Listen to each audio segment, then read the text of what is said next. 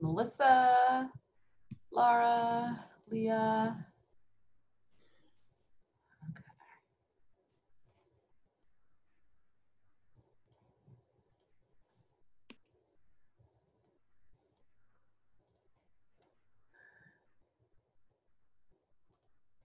Share that screen.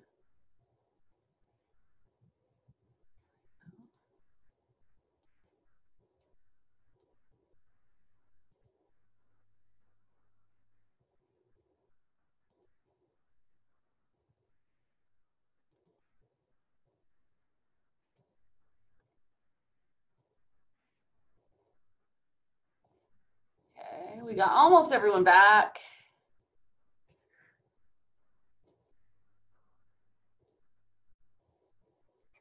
Okay, now it's working. Something happened with that machine.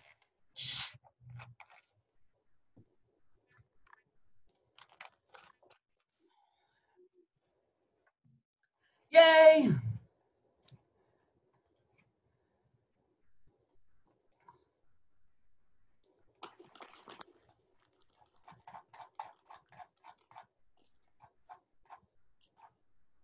Oh, that's the skeleton. Okay.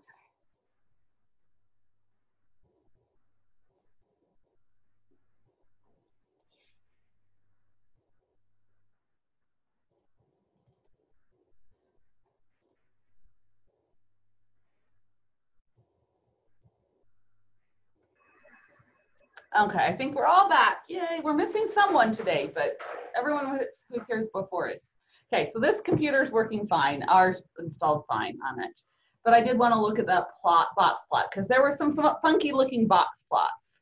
Yay, isn't it lovely? Okay, yeah, this box plot, the economics majors. So remember, what's the deal with those dots out there? The dots are if you have observations that are more than 1.5 interquartile ranges away from the box.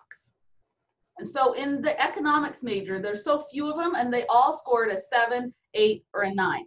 So 7 and 9 are the min and max. Everybody else is an 8. Well, if everyone's an 8, then the lower quartile and the upper quartile are 8. So the box is going from 8 to 8. So the interquartile range is 0. So that's why there's no whiskers going out. It's because the box is so skinny, everything that's not the box, which is this line, is a dot. And that's why in this first box plot, you see the median and the third quartile are the same. So they're on top of each other, basically. And this is because of two things. One, they're relatively small subgroups, and number two, they're only whole numbers, and so there's a lot of overlapping scores. There's scores that are the same number exactly, because they had to be a whole number. Okay. But we got Laura had the quotes, and that's, so you have, did you have like that quoted? Or yeah. So I just did what I did with full sample to all the variables. So it just major F like that. Mm-hmm. So you got 1. Well, I did that to major F and to stat quiz. So it's just like doing both. You get 1.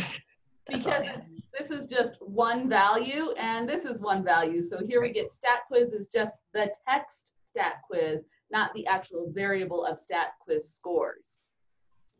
Yeah, so if most things in the tidyverse, if you're calling a variable that already exists in your data set, you don't quote the variable name. Okay.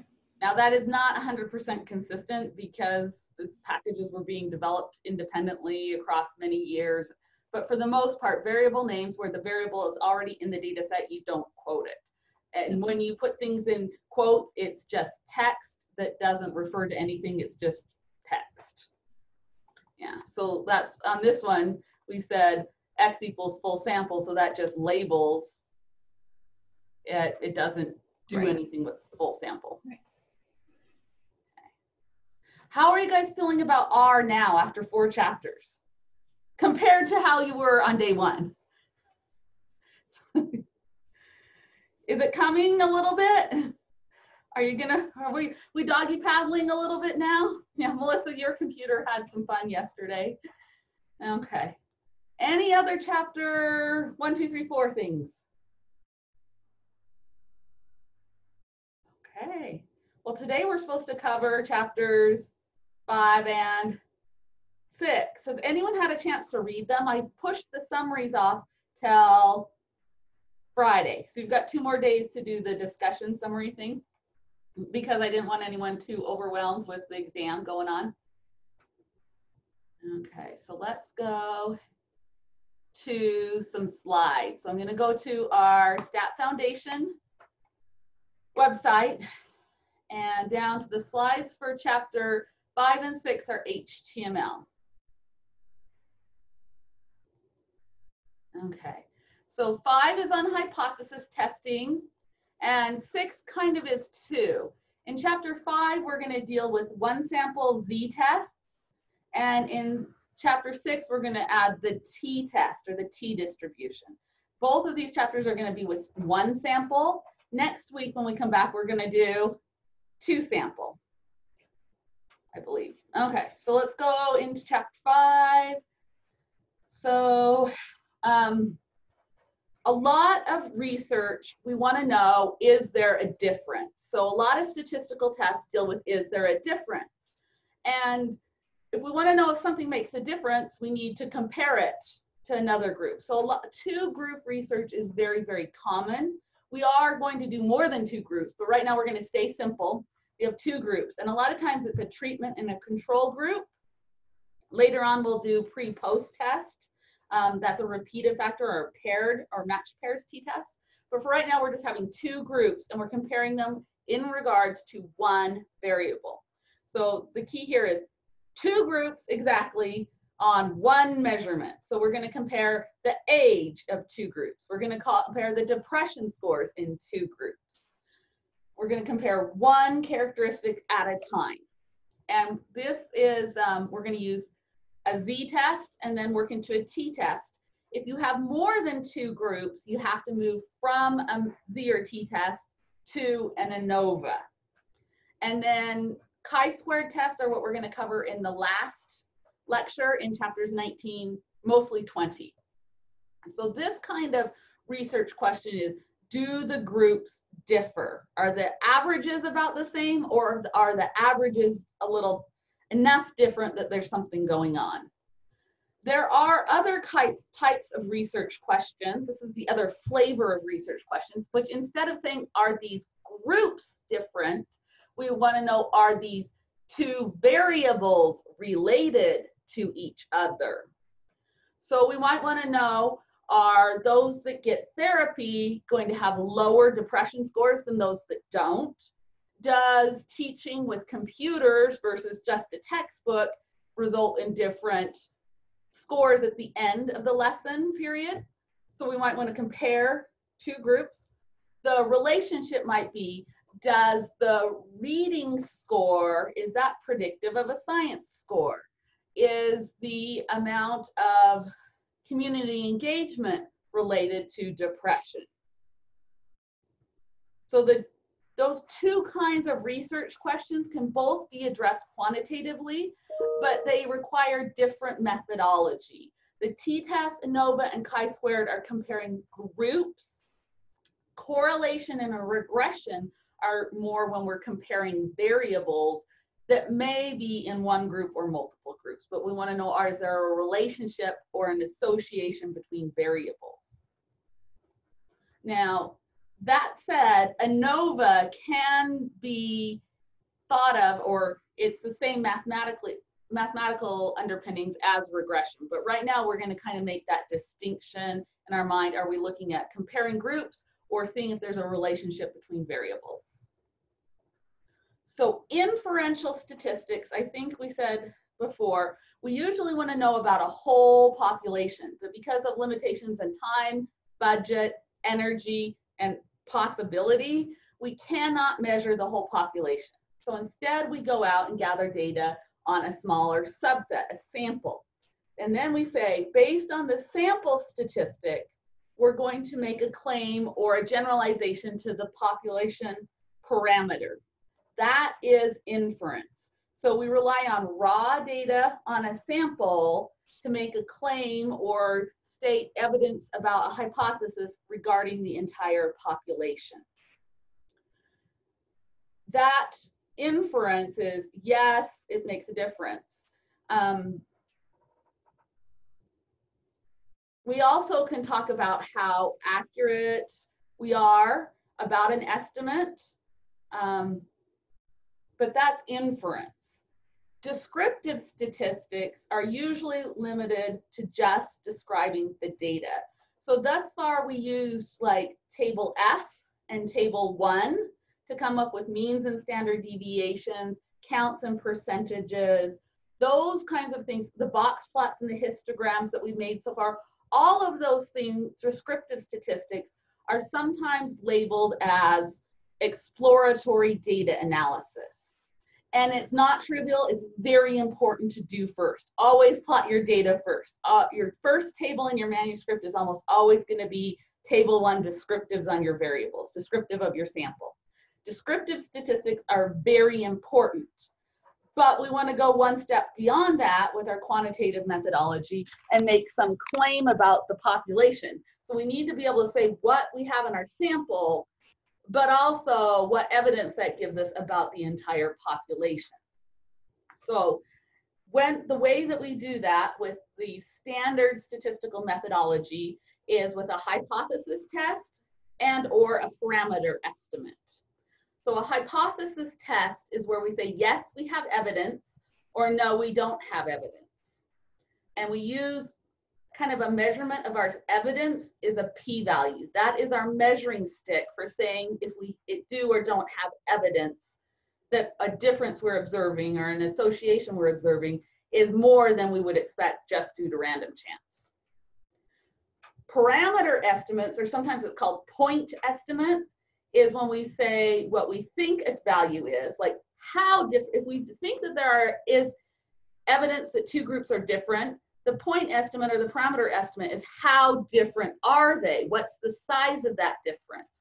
A p-value might tell us that yes, there's an association, but then how strong is the correlation, that how strong is the association, that's a parameter estimate or a point estimate. And we're never 100% sure. Anytime you take a sample, you might have evidence about the whole population, but we don't have 100% accuracy. So we're going to have a margin of error there, and that's the idea of a confidence interval. We have a best guess plus or minus a margin of error. That range is our confidence interval. So that's kind of the big picture of what we're going to do with the rest of the class. We're going to do some hypothesis testing, and we're going to do some parameter estimation with confidence intervals. So the whole idea is when you take a sample, you get information about your population, but it's never going to be perfect. If you take a different sample, you would get slightly different numbers. And so we are going to base our decisions on what happens if, theoretically, you were to take lots of samples. So we kind of work backwards in these chapters. We say, if we knew what the population was, if we could know that, we're going to like play God, we know the population, and say, what would all the samples look like? All possible samples. But in the real world, do we do all possible samples? Do we know about the whole population? No, in the real world, we only get to look at just our sample. It's the whole population that we want to know about. So we kind of are going from two different directions in these chapters. So this brings up an important idea. An idea is causality. So a lot of times we want to establish causality. This method causes students to learn better. This drug helps cure COVID-19. We want causality. But in order to establish causality, we cannot just observe a correlation or observe evidence. So a really good example of this is smoking. So Ronald Fisher helped develop hypothesis testing. He's one of the fathers of modern day statistics. So Ronald Fisher, he was a brilliant man, but he had a huge ego and he had some really questionable ideas. He believed in eugenics, and just, you know, I don't know that we would have been friends, but he was brilliant. about statistics, and he smoked a pipe. And he did not believe that smoking had health problems like it was starting to be talked about at the time. And so that brings the idea, how do we know that smoking causes, say, lung cancer? How do we know that that causality exists? Has there ever been a randomized study where we randomized people and had them smoke for 5 years or 10 years and randomized other people and said, you're not allowed to smoke for 5 or 10 or 20 years? Has that ever been done? No, why not? Little unethical. Just a little hair, just a little unethical. So the gold standard methodology to prove causality is a randomized controlled experiment where you have a placebo group and you have a treatment group, and all your participants are randomly assigned, and those participants are blind. They don't know which group they're in, and the people doing the measurements are also blind. That's a double blind study. So you've probably heard about this. Yes, shake your head yes if you have in your methodology class. It's the gold standard, but it is unfeasible in most of your disciplines to do a fully randomized controlled double blind study. A lot of times, all we can do is gather observational data or the quasi-experimental data, right? So how do we go about gathering evidence of causality if we can't randomize? There's some bullet points on here that are the things that we need to show in order to help provide a mountain of evidence. So one study the truth does not make.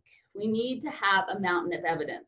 It needs to be, so this is like the checklist. And this is what people did for smoking, and this is what you're going to do in your discipline, is help add to the mountain of evidence in your discipline. We need to have a credible reason or pathway, theoretically, why the causality would exist.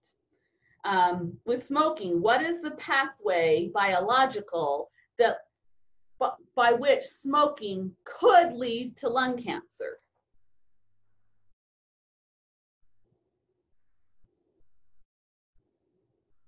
How is it, what would be the biological reason or pathway where someone smokes and then down the road they get lung cancer? What's the biological pathway?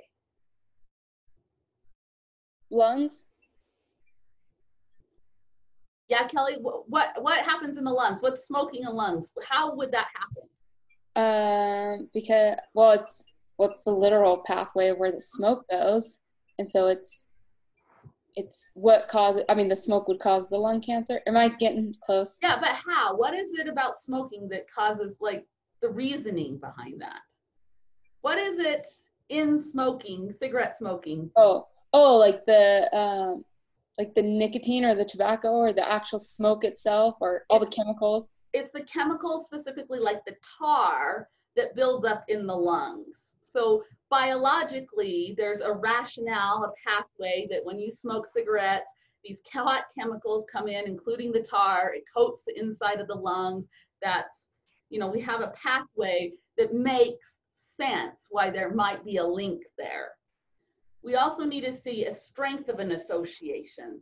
So among those people that choose to smoke, we see a higher incident rate of lung cancer. And in places of the world where there's lower smoking, there's less lung cancer in the lungs. So there's a strength of an association.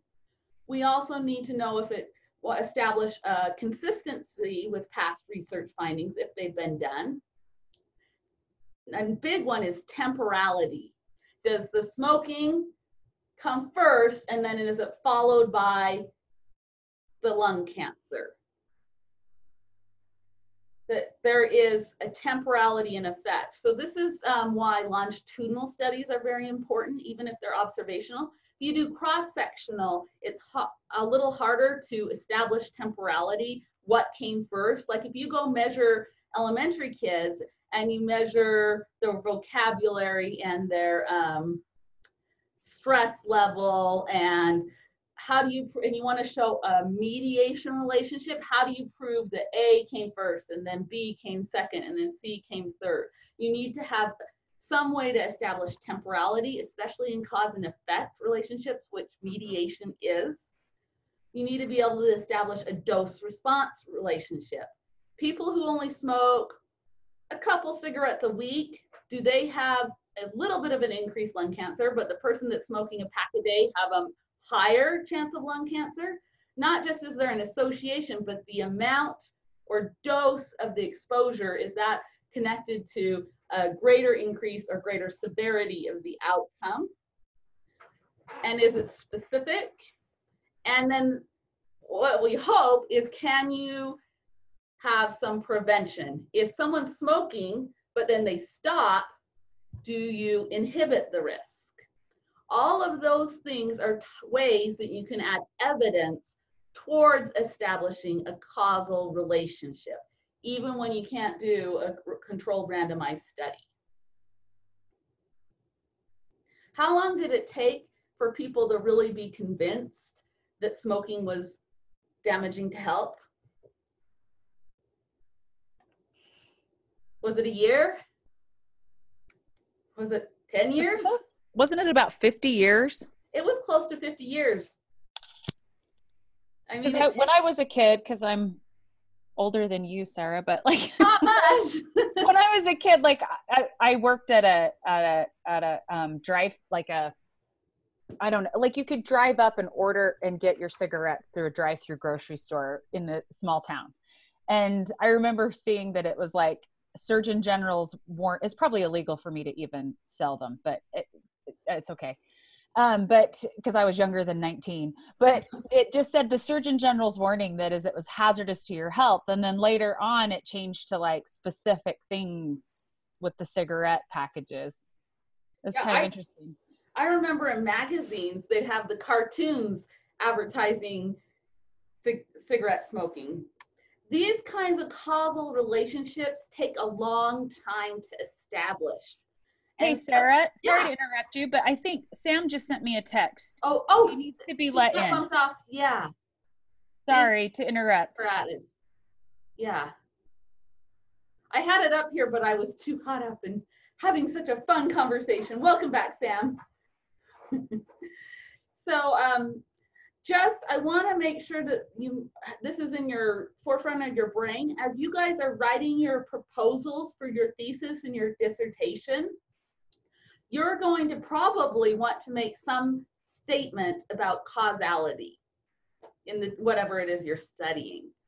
But we need to be realistic that one study is not going to be able to clearly establish causality, especially the budget and time restraints you're going to be working with for a thesis or dissertation. Everyone working on a dissertation here, right? You guys are all in the PhD program of one type or another. Yeah, so we want to establish causality, but first we need to look at all these bullet points. So it's important to work on any one of these. And the best dissertation is a done dissertation. Your job with your dissertation is partially an exercise to prove to your committee that you can do research and to fulfill the requirements. And hopefully it's to also add a drop in the bucket for your discipline. And that even if you believe there is a causal relationship, even adding to the evidence to any of these bullet points is helpful. And one of the most common things I have to do in consultation with grad students is rein them back in, that you're not trying to do your life's work. And if you do bite off more than you can chew and you can't deliver on your promises, your committee will hold you to it and you'll never graduate. So there are other ways to add to the evidence of a causal relationship besides straight to causality. So even if you can prove temporality, that when this comes first, this comes second, that's important. And that you need to think about that when you're designing your experiment or your observational study and how you're going to gather data.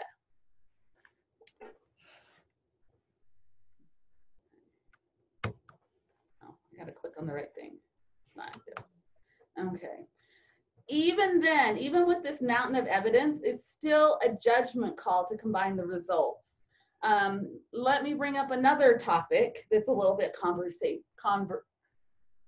can't even spit out the words today. Vaccines and autism. Is there a causal connection between vaccinations in young children and autism being developed? I see some head shaking. The answer has been definitively no. Do you guys know how many studies have shown a link? 1. And do you know what the sample size for that 1 was? Sample size 6. And do you know who the 6 kids were that were supposedly autistic? They were kids that the researcher personally knew, and at least half of them were later shown to be non-autistic. The main author, all the co-authors removed their names from the paper. The main PI lost his medical license. It's sample size 6. How many studies have since then been published that have shown no connection? Hundreds, often with sample sizes of 10 to 60,000 children that are random and representative. And yet, what belief still persists, especially among affluent, educated people in, say, Washington or California? Yeah, so, you know, as a professional in your field, gathering data is important, but still, you know, you can bang someone over the head and it's still a judgment call. And so that's why we really want to create this mountain of evidence.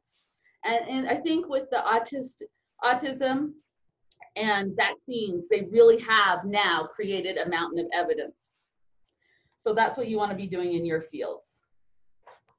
Okay, so the main measuring tool for statistical evidence is the p-value.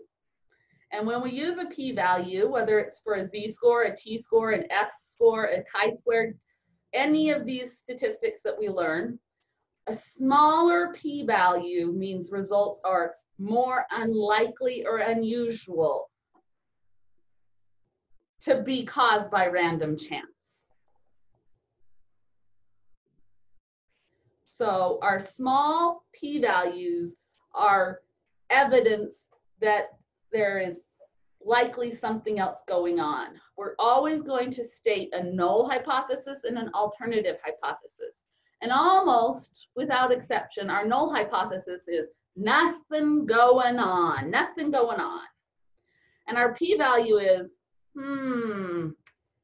how likely is our data that we gather from a sample, how likely is it that we get that extreme of data if nothing's really going on? Okay, so these are the 6 steps of a hypothesis test. And we are going to do hypothesis tests in every single chapter for the rest of this book. The whole, 5 weeks that are left. 5 weeks from today, we'll be done. We can hang in there. Okay, so step number 1, we're going to write our hypotheses, our null hypothesis and our alternative hypothesis. Step 2, we're going to select which test we're going to do and the significance level. This also involves deciding if we want 1-tail or 2-tail test and what our alpha or significance level is going to be. So some notes for those. Our alpha level, what alpha are we going to use? You guys have had some stats before, some experience with stats. What do we use for alpha? 0.05. 0.05, yay! Alpha 0.05, if our p-value is less than 0.05, we have evidence. Where'd 0.05 come from?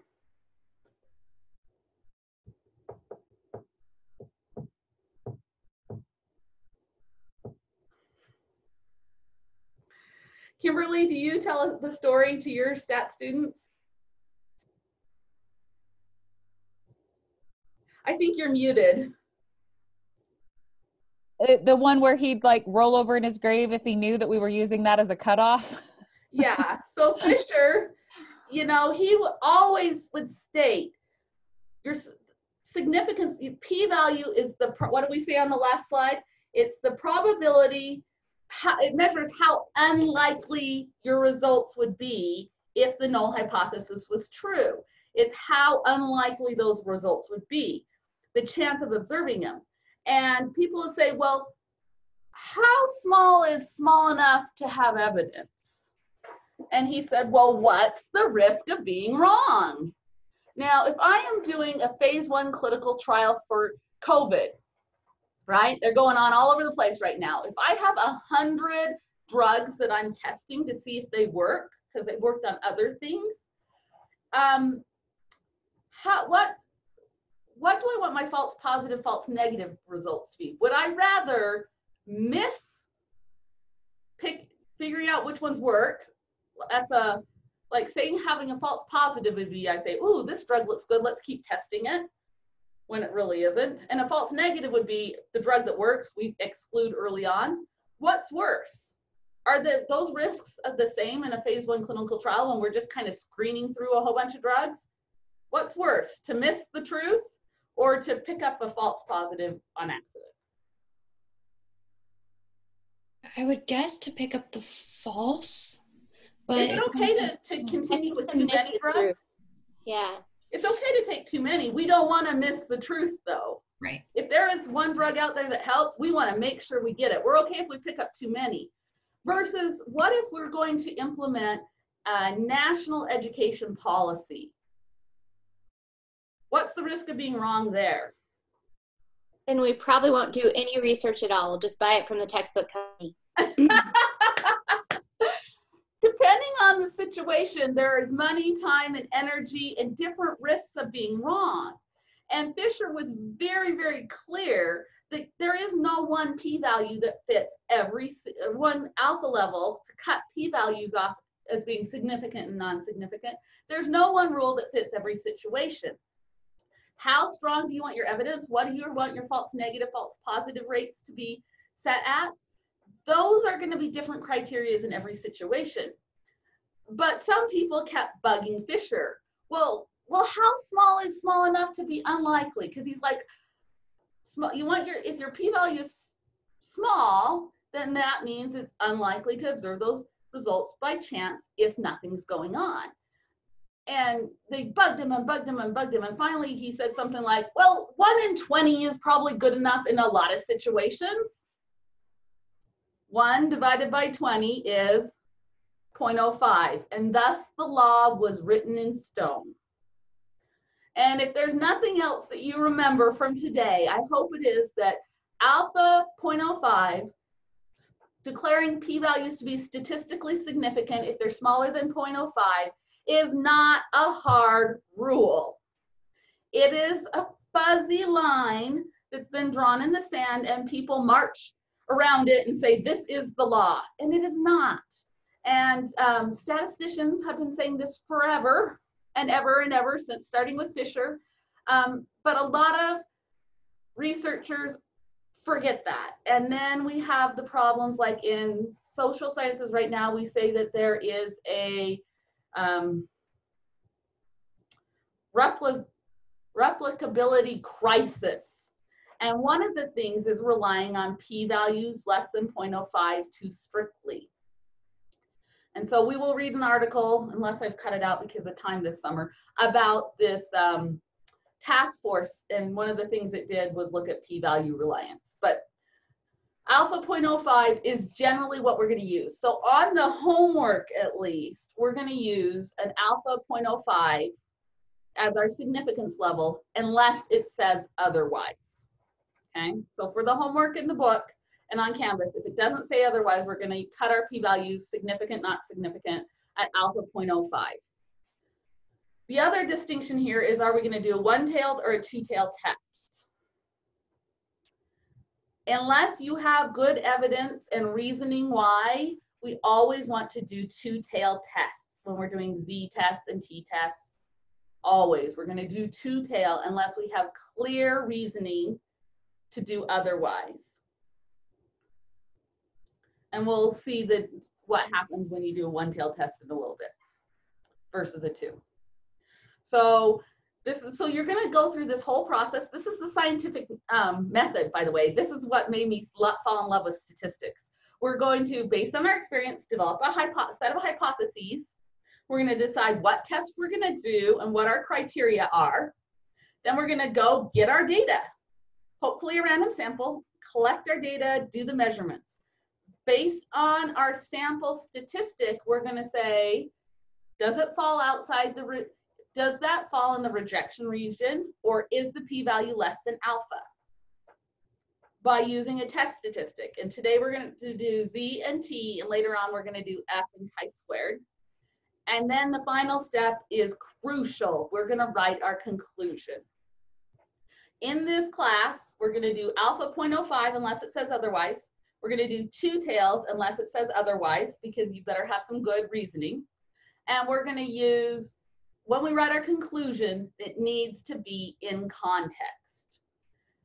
You will never, hopefully, read an article that says, reject the null hypothesis. That is not a conclusion. You can say that to yourself or even write it down, but that is not the conclusion. The conclusion is, there appears to be evidence that this new teaching method leads to higher math scores. There is not evidence that males score higher than females on the depression score. Your conclusion must be in context about the people and the thing that you're researching. Okay? We will practice this. And we're going to do APA style conclusions most of the time too. So we'll work on that.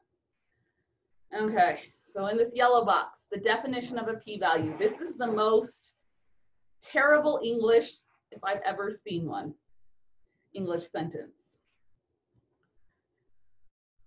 And try as you may to make it simpler, you need every single one of these words. A p-value is the probability of observing a test statistic as extreme or more extreme if the null hypothesis is true. Hypothesis testing always is a function under the assumption of the null hypothesis. And the null hypothesis is almost always nothing's going on. So if we assume nothing's going on, how extreme is our data?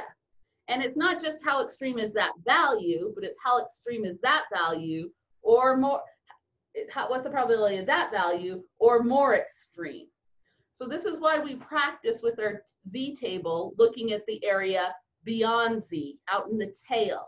The p-value is the tail. It's that extreme or more extreme. I would write that definition of a p-value somewhere where you can see it on your notebook, on your mirror, and get used to saying it. Assuming the null hypothesis is true, what's the probability of observing a test statistic, i.e. what's the data, as extreme or more extreme? Okay. Anyone have any questions about hypothesis testing? I know you've done it in a class at one point in your life. You had to do, I think, one on the pretest.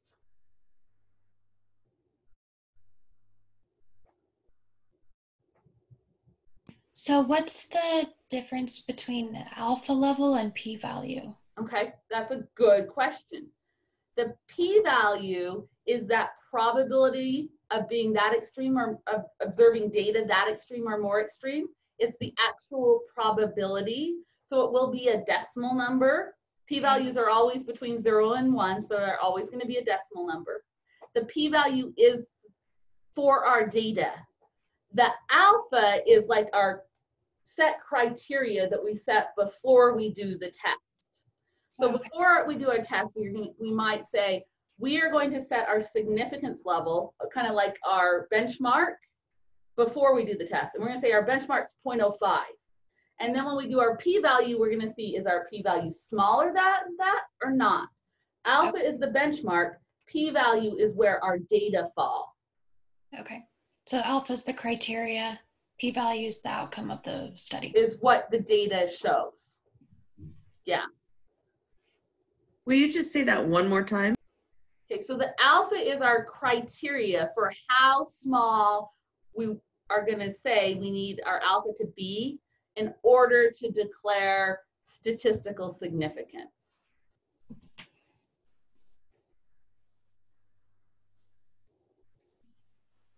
lot of languaging. We better do an example for sure. And how is that different from p-value? P-value is actually the measured probability of our data.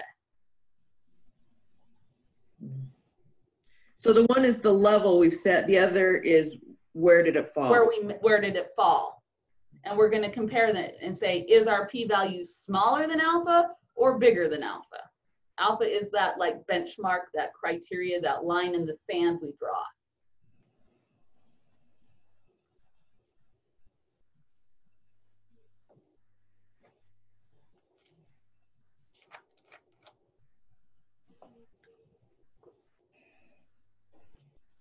Okay, when we're stating our hypotheses, we're always going to have a null hypothesis. And null is spelled N-U-L-L. But when we write it, a lot of times we'll do H with a little zero, a little subscript zero. Zero is like if nothing else is happening, zero, baseline, like null, nothing. Null means nothing. So if nothing's going on, then our two groups should be the same.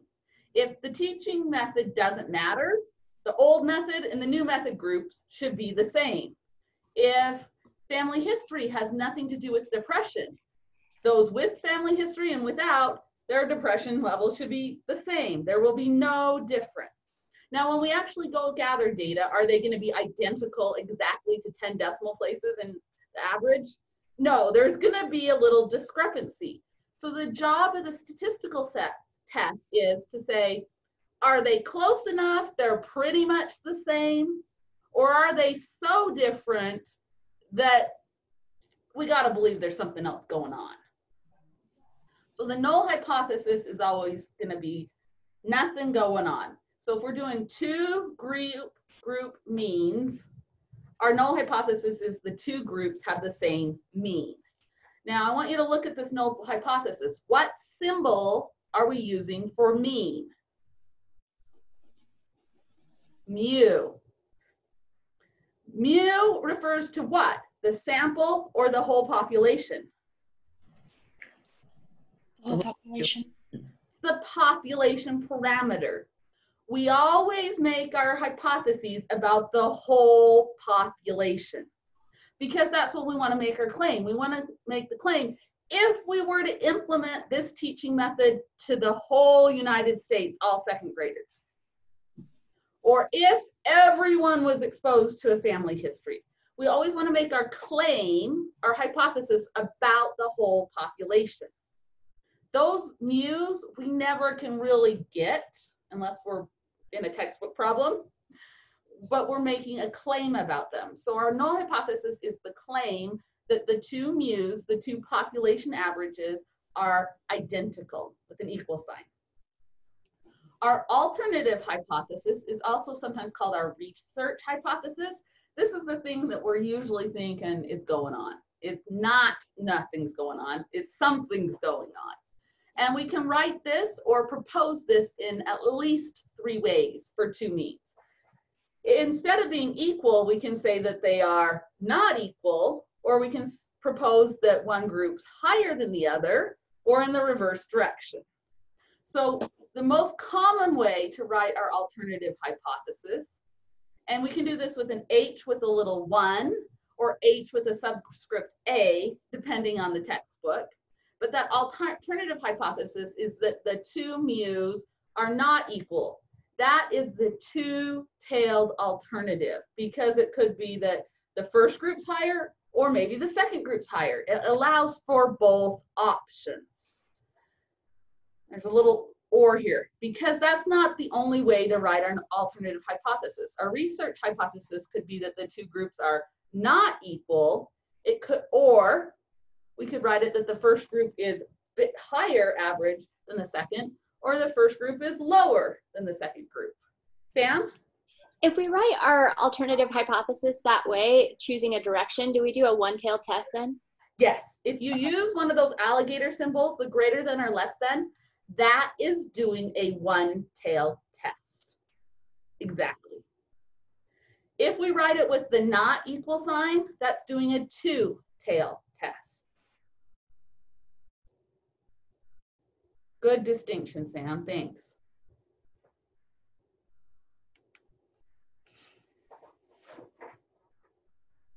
See, lots of writing going on. Okay. All right. The way we proceed with our hypothesis test is much the same way we do in the court system in the United States.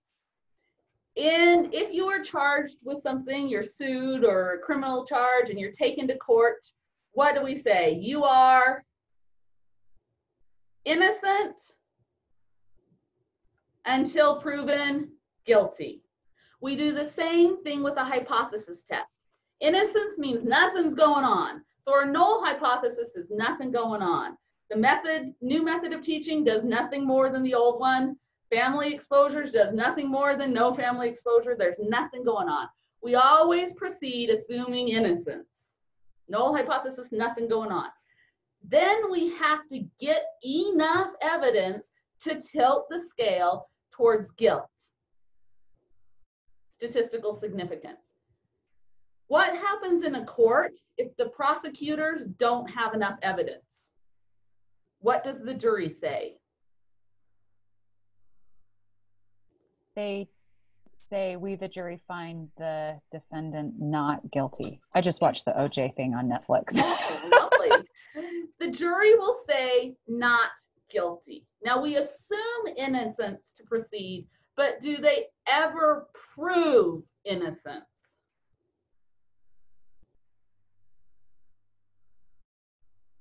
They might say there's inconclusive evidence, but they never say there's absolutely no evidence.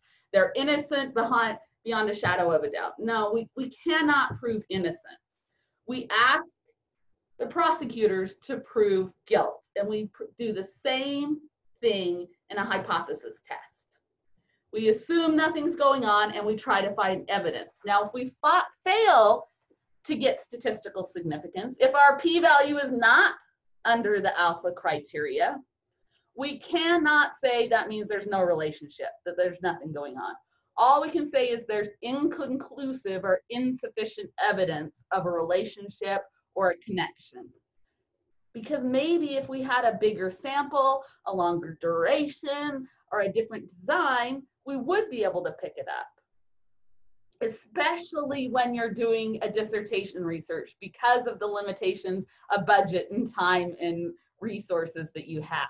It's especially important that if you do not find a link, it could just be because it was a fluke or you didn't have a big enough sample size or something like that. So in a hypothesis test, we either say we proved there was a difference or we say we were unable to prove. We never say that they are equal. Make more sense when we do some examples. Okay. So we assume the null hypothesis is true in the population, and then we look at our sample and say, are the averages the same in our samples?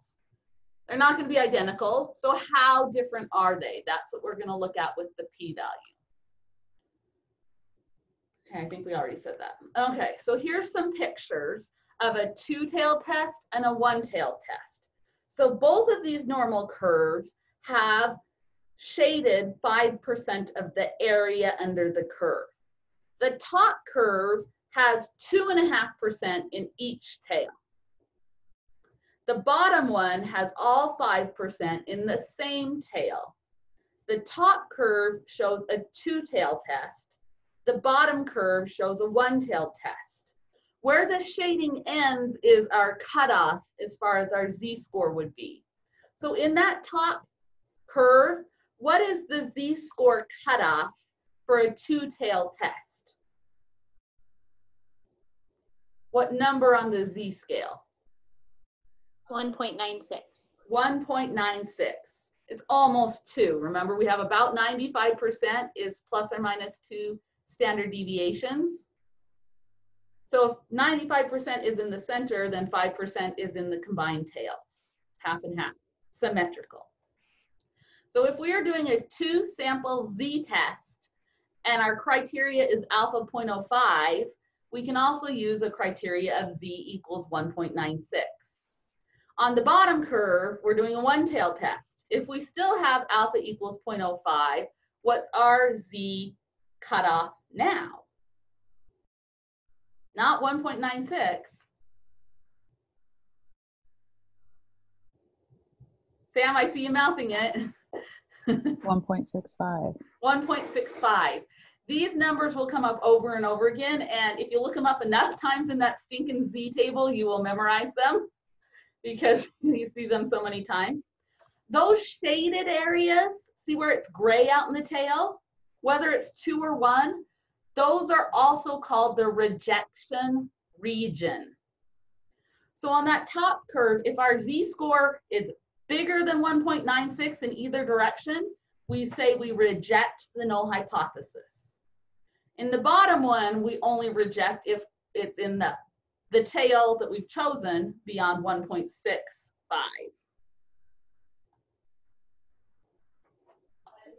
So, quick question about this. So, if you guess that the relationship is in one direction, but it's not, it's in the other direction, and potentially, do you have to like start all over? Is that like a false finding because you haven't designed the study that way? Like, that's one of the reasons we always try to do a two-tailed test. Is because even if we're pretty sure it's going to happen in one direction, we're pretty sure that the new method's not going to be worse because we're doing extra, or we're pretty sure that family history is not going to be protective. It's going to be a risk factor. It's pretty clear based on theory and prior research. Even if we anticipate the direction, we'll often still do a two-tailed test in case the opposite happens, because it could happen. The other reason that we almost always go with a two-tailed test is if you do a one-tailed test, people think that you might be trying to be sneaky and kind of brush things under the rug, in that if your two-tailed p-value is 0.06, if you change it to a one-tailed test, now your p-value is 0.03, and we went from above the cutoff to below. And so people see doing a one-tailed test as kind of being too lenient, or kind of, it's not conservative. So a lot of times a two-tailed test is done even if there's strong evidence of a specific direction to be conservative. so why would you do a one-tailed test if they're less? If you have a very specific hypothesis, there are times when it can be called for. I was on a grant with Dave Bolton here in the kinesiology department, and he was looking at balance in older people. And the specific thing was there was something called a stop signal reaction time. So people that are seated, and you have your hands on the desk, and there's a screen, and it says and it has like a right, or the word right or left on the right and left side of the screen, and one will light up. And when that one's lighting up, you're supposed to tap your right finger, and this one's lighting up, you're supposed to tap your left finger. I think I had that backwards. Anyway, it tells you which finger to tap, and then at a random time, it'll either beep or say stop, and you have to stop. And there's a pad under your finger that measures, whether you're tapping or not. And so that test measures how quickly you can stop when you're given the signal to stop. And prior research has shown that the better you are at that, the more you are at inhibiting reactions in your body. And he wanted to show the connection. So that test is easy to administer. People just sit in a chair, because he studies specifically balance and falling in elderly people. It's pretty easy to have someone sit at this computer with their hands on the desk and just tap their fingers and try to stop when the thing beeps. The other option for testing this response or lack of inhibition is to put someone in a harness, and he does this in his lab here in the Hyper building. You get in this harness in your body, and they have you lean against the wall, and the harness is hooked to the wall to hold you there, and then they release it at given times, and you're supposed to take a step to catch your balance. And they're measuring lots of things like the muscle activity in your legs and your hands, and they have these goggles. It's really complex. But he wanted to show that older people, the connection between the stop signal reaction time with the fingers and the actual physical ability to limit and take a step or not step, depending on what was called for. And in that case, it was very clear there was going to be, you were better at this one, you were better at the other one, or there was no connection. It wasn't like you were going to be better at this one and bad at that one. There wasn't going to be a negative association. So in that one, we did a one-tailed test for one direction. It was a very controlled, randomized experiment with a lot of prior documentation, and it was like a phase 1, and so it was a very clear situation where we did a one-tailed test. But if you have evidence in one tail, you almost always will have evidence in two tails. If you look at those rejection regions, the cutoffs, a Z of 1.65 versus a Z 1.96, how different are they? They're pretty close to the same cutoff. And so it's seen as kind of fudging it if you choose one over the other in most situations. When in doubt, go with a two-tail, most definitely. And that's why it's going to be our default on the homework. But alpha 0.05 because people are used to it, and two-tail because it's more conservative. And that's what we do in real life. Okay, yeah, it's more conservative. So we're going to prefer a two-tail test. So Sarah, if something says the p-value is 0.04, and it should tell you if it's one tail or two tail, so you know, is it 0.02, 0.02, or is it 0.04? So, well, the p-value, yeah, so the p-value is either a one or a two-tailed p-value, and we'll do these, but unless it is assumed, especially in APA write-ups in most of the disciplines, that you will if it does not say otherwise, it is two tails. And it's very common at the end of so most manuscripts have a methods section and then the results section. A lot of times at the end of the methods section, there will be a sentence that says something like, significance levels of alpha equals 0.05 are used unless otherwise stated. It's assumed that you're doing a two-tailed test unless otherwise stated. Okay. Yeah. Yeah. I have a quick question. So I'm just trying to figure out why the two-tailed is split, like the percentage is split. Is that just whatever the alpha is, you split in a two-tail, and whatever the alpha is, you keep the same in a one-tail test? Yep. Okay. I think it's going to get a little clearer in the next like half hour. So keep that. If it doesn't clear up in the next 10, 15, 30 minutes, bring that up again, okay? Okay. Another way to think of the alpha level, the significance level, is it's the probability of a type 1 error, which whoever named these things, Kimberly, every time you teach this, do you just want to like whip the person who decided to call these type 1 and type 2 errors? I mean, can we not get a little more creative than this? Because they are so easy to confuse which one's one, which one's two. Type 1 error is a false positive. Type 2 is a false negative. So here are my favorite pictures. So the type 1 is the man who the doctor's saying, you're pregnant. That is obviously not the truth. Versus type 2 error is the woman who's obviously big and round and the doctor says, you're not pregnant. Both of those are errors, but they're different kind of errors. So sometimes I've heard people use the story of the little boy who cried wolf, of trying to use that to remember which one's which. So what happened with the little boy who was sent out in the field to watch the sheep, and he's all alone and he's really bored and he decides he's going to do what? His job is to make sure the sheep are safe, and he's supposed to run and let everyone know if a wolf comes so they can come chase him away. Well, he's bored, so he runs into town and cries, there's a wolf, when there isn't. To get some excitement going, all the townspeople grab their pitchforks and their torches, run to the field to defend their flocks. There's nothing there.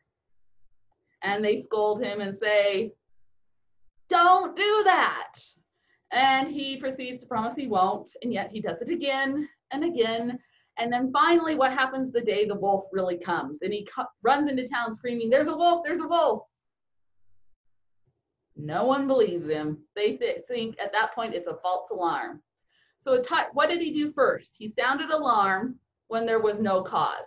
So a type 1 error is when we sound the alarm and we say, there's something going on, there's connection, there's a group difference, when in fact it really isn't. It was a fluke or something else was wrong.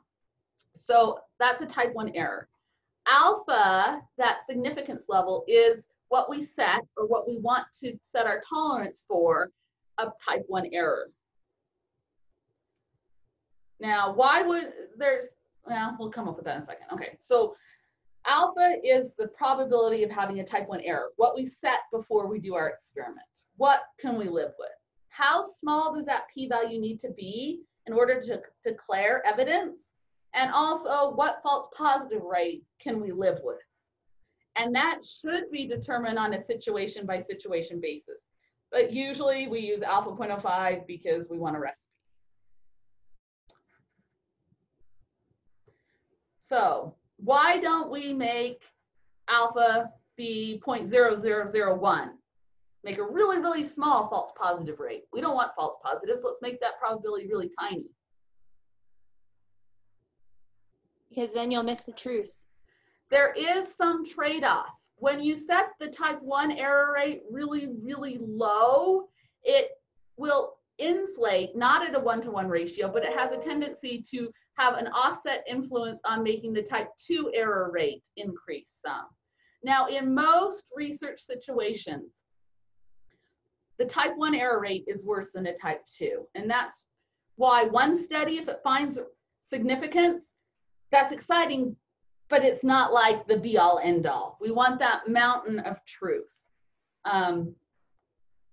We set our false positive low, but our type 1 error rate, but our type 2 error rate is usually a little higher. So there is always, you know, some trade-off there. Okay. So what are every single statistical method we're going to learn? This is true because in reality, every statistical test is based on some assumptions. One of my very favorite quotes is all models are wrong, by George Box of Box Cox or Box and Whisker Plot fame. Said all models are wrong, but some models are useful. So all statistical models are based on some assumptions, and those are a lot simpler than the truth in real life. In real life, there is more than one thing that influences reading. There's more than one thing that influences cancer risk. There are a lot of things that are all mushed together and interrelated. But when we do a statistical model, we simplify down to saying there's just two groups and all these other simplifying assumptions. How well our actual reality matches those assumptions, how well they match is how well the results are going to be representative. You can run a 2-sample t-test on a whole bunch of data. You can have a huge sample size, but if it's garbage data going in, the results coming out are going to be garbage. When we very first had the COVID-19 crisis happening, the only data we had was the data that China had released. And based on that data going in, what did the models tell us coming out? The very, very first. Do you guys remember what the first models? I mean, it's been like 6 weeks. I know we forget. The very first model said like half the country is going to die or something. That if you get this, you are going to die.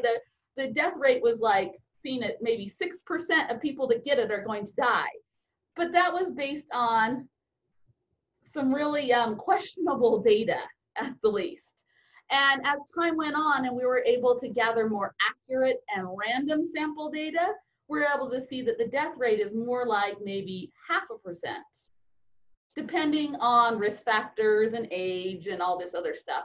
However, this is a very important point, that the results you get out of any test, the quality of those results depends on the quality of the data that you give the model or the statistical test. And there is nothing that can be done statistically to fix non-representative samples. Garbage in, garbage out. Nothing to do. Even if you have a ginormous 100,000 subject sample, if it's not representative, ain't nothing you can do. And you can run a test, but don't count on counting on those results to mean anything. A lot of times, especially when I first started here, I'd have people say, I wanted to do this study and I went and got the data, but my non-response, I only got like 15% of my surveys back. Melissa's shaking your head. No, what? Tell us, Melissa, why you're shaking your head. Well, that's not representative. I mean, you need a way higher response rate than that. And you need to know, why did people not respond? Were the people that responded just a certain category, or you don't know that? There's no way to know who responded and who didn't, because the non-responders are unknown. There have been in history times when there have been political, like presidential elections, one rather recently, where the polls made a certain party pretty sure that their person was going to win. And then when the election was tallied, the other person won. Why were those exit polls wrong? Either people were lying because of leading questions, or they may not have sampled a representative population. Yeah, who were they sampling? Was it representative? Some of the early, so early on they did random digit dialing to do political surveys, and they were pretty accurate. And then all of a sudden they went very wrong, and they found out, oh, certain people are choosing to not have their telephone number listed in the phone book. And so that segment of the population was not being represented in the sample. There's lots of examples through history of this happening. So what does that mean to you? When you are planning your proposal for your dissertation data gathering, what can you do to ensure your sample is representative of the population you hope to generalize to? Good question. Tell us. It depends. I will tell you, I had a consultation yesterday with a PhD student. I believe he's in Teal, and I think he's a principal or something in a school, and he's looking at at-risk children in middle schools, and especially minority students, and home visits, when there's two teachers go out and visit the home of the student, and he wants to know how successful these home visits are in changing the family's sense of belonging and the importance of education, and the student and the teacher. And he was asking me, what size of sample do I need first off? And this school district that he was going to use, that had available to him, he had connections with, had like, I think it was like in the ballpark of maybe 5,000 middle school students, but they only anticipated 10% were at risk according to his criteria, the minority at risk.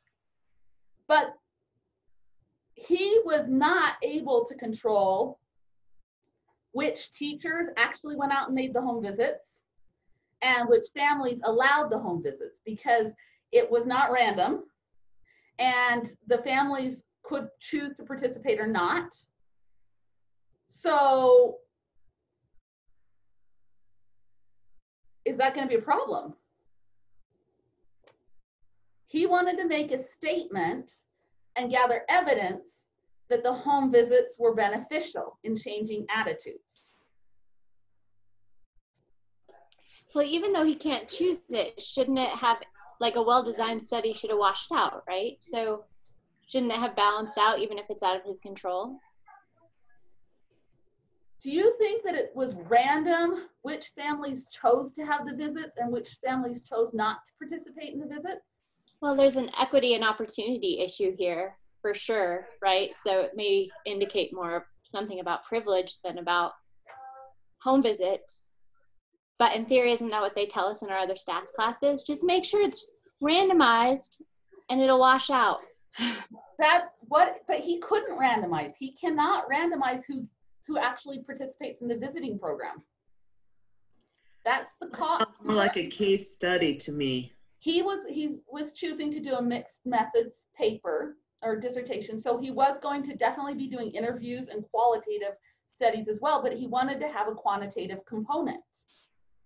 There is nothing he can do to control which families actually allow the teachers to come to their home. And there's absolutely nothing he can do to make certain teachers more into going out and visiting. So there are some things that are very important in that case. He needs to take very careful descriptive demographics and background information on what those families are like. Are they more likely two-parent homes with only a few kids, or are they more affluent of the risk? Are they living, he needs to be able to describe who is in his sample so that his generalizations are limited to like families and situations. But also, Sam, you brought up a big thing. How can you interject random? So his other concern was he cannot control who is doing the home visits, which families participate, but he also had a very real concern. Okay, so there are 60 families that have the home visits. Not all of them are going to fill out the questionnaire, the survey information. He's going to get incomplete data. What do you do if you know you're going to have some non-response? You know you're going to have some missing data, and it's probably not going to be at random.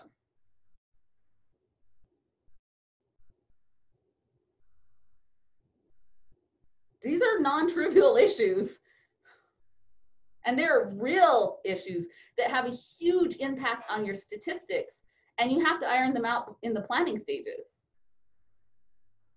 So in talking to him, we did some power analysis to get some estimates on sample size he'd need. He's going to do a 2-group t-test like we're going to do in chapter 6 today, comparing the BERS. I don't know if any of you are in education are familiar with that, a BERS confidence subscore. To compare, they do a retrospective pre to a post pre, doing a paired samples t-test. So I guess it's not chapter 6, it's chapter 9 or 10. Anyway, should he give the surveys to all 60-ish families and just hope that he gets 30 back? Because we decided the sample size needed to be about 30.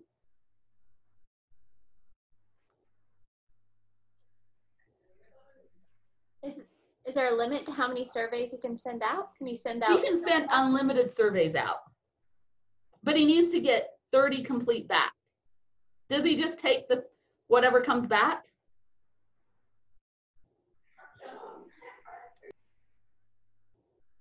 Isn't there like a stratification thing? Like, you could do a stratified study. What I suggested was you have limited time, energy, and budget in a dissertation. You really do. It's not an R01 National Institute of Health grant where you have 5 years and $1 million, right? So he could either hand out the surveys to everyone and just hope he got a random subset back, which is like very unlikely, or he could choose to only give the surveys to a random half and use his time and energy to go back and revisit the family and say, hey, can you really fill this out for me? And spend his time and energy, instead of giving more surveys and getting a big enough biased group back, trying to get a complete random subset back, complete data. So with data, sample size is important, but representation is even more important. before you go on, can I just say I'm glad you're going to be there to poke holes in all of our plans. This will be great. I hope that you guys all consult with me in your planning stages. And it's not because I think that I know everything, because that is definitely not the case. But sometimes it takes some outsider's eye to say, now, wait a second, this could be a problem.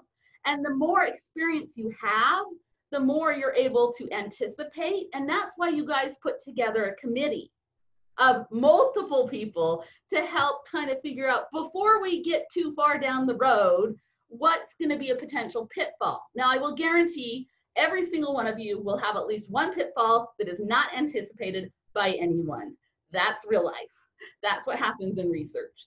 However, the more pitfalls you can anticipate beforehand, the smoother your life goes forward.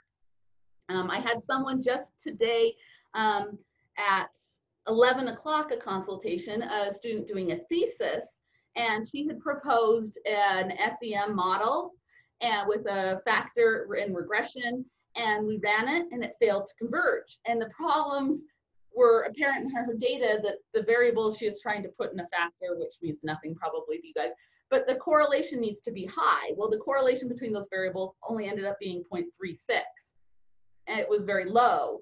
And so her hypothesized aim 3 was now defunct. Like, she couldn't run those models, they failed, and she'd proposed them. So she was like, what do I do? Can't do anything. You proposed to do this and something else happened. Part of the thesis and dissertation process is, if that happens, you need to show that you know what you plan to do, what you would have done, and explain why you were not able to do that, what prevented that from being the case, and if you could go back, what would you do differently? I mean, that may or may not fly in a peer-reviewed journal publication, but it will definitely be sufficient in a thesis or dissertation, because it's kind of a student project. It's somewhere between a homework class assignment and a publication usually.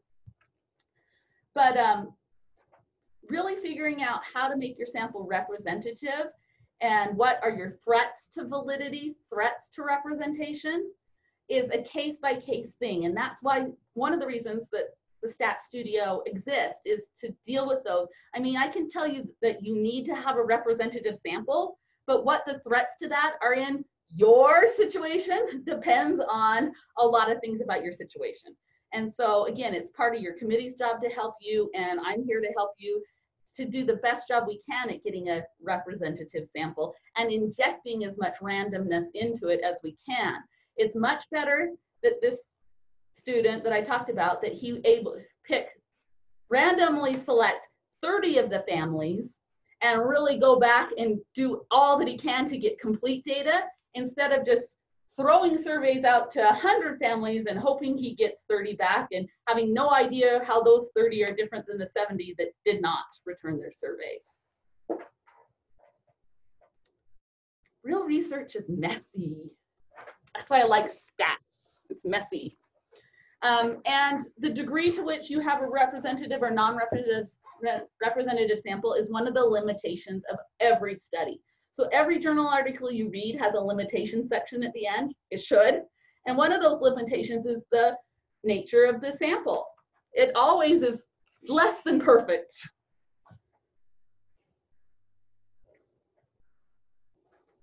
Let's see. So assumptions of a z-test, a one sample z-test, is that you have a random sample. Now, how do you get a random sample? Somebody be brave and tell me who you want to survey, either make it up or what you actually want to survey, and how you think you're going to get a random sample of those individuals. So I actually want to study young students who are academically dysfunctional and kind of socially dysfunctional. Socially, like what age? Say again? What age?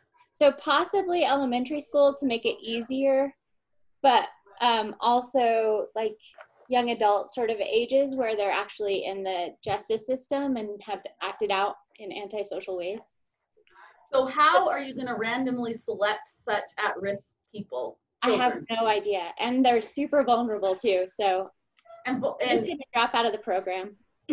Yeah. So, how are you going to get that? How are you going to find? So random sample means you take a list of every possible person in that population and write their names on paper and put them in a hat and mix it all up and randomly select off the list. Or you use a random number generator to select off the list. That's less writing and you don't need a big hat. But, or you flip a coin or whatever random process you're going to do. What if you don't have a complete list of everyone in the population? Like, now the first population you said, socially at-risk elementary students, well, you might be able to go to a district and get a list of their elementary students that are enrolled that year, but how do you determine which ones are that enrollment category of like socially whatever your criteria is. That's a little harder. I don't know. Now the juveniles that are in the juvenile system, you can probably get a list of those, but how do you, like, you have to be careful with at-risk populations because you've got to be able to go through IRB and they're protected populations and you can't take advantage of them, and we've got ethics and all those concerns, you know, and you got lots to think about here.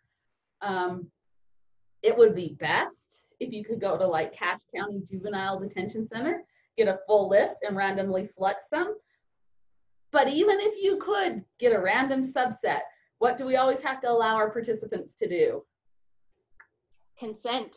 They've got to consent and they can pull out at any time. So you can never prevent that. So you want to, when you're designing your study, think about how can we do this in a way that will be less likely to have them drop out. So you have to think about what time you're demanding of them, how uncomfortable it's going to be for them.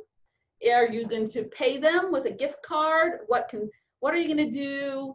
You know, what's ethical and what's feasible to get them to complete and not demand too much? It's a big deal. I see grad students all the time that they want to do their life's work. So they have a bajillion research questions and they want to administer 30 questionnaires to every participant. What happens when you ask someone to do 30 questionnaires? They rarely finish. They don't want to do it. They're less likely to take it seriously. They get tired at the end. You know, you have to really, especially with your dissertation, really zone in on what are the 1 or 2 things you want to focus on. Because if you try to focus on everything, you're going to really drive up your non-response rate, and your randomness and your representativeness is going to go out the window. Okay. Second assumption. We got to move forward. This is all fun conversations. These are like my favorite topics. We are always, when we do a Z test for means, we are assuming that the spread, standard deviation has to do with spread. The spread in the sample is approximately the same as the spread in the population. Now, do you notice the bullet points here? There's no test for this because we can calculate the standard deviation of the sample. We've got them measured, but can we calculate the standard deviation of the population? Heck no, we don't even know how big the population is to begin with. So this is a judgment call. It's almost impossible to test, but it is still an assumption. And we need to be able to have some good faith in this, the validity of this assumption. The last assumption, yay, something we can actually statistically test. Hallelujah. So these are the 3 assumptions of the Z-test. You can probably guarantee that there's going to be a question about this on the exam, by the way.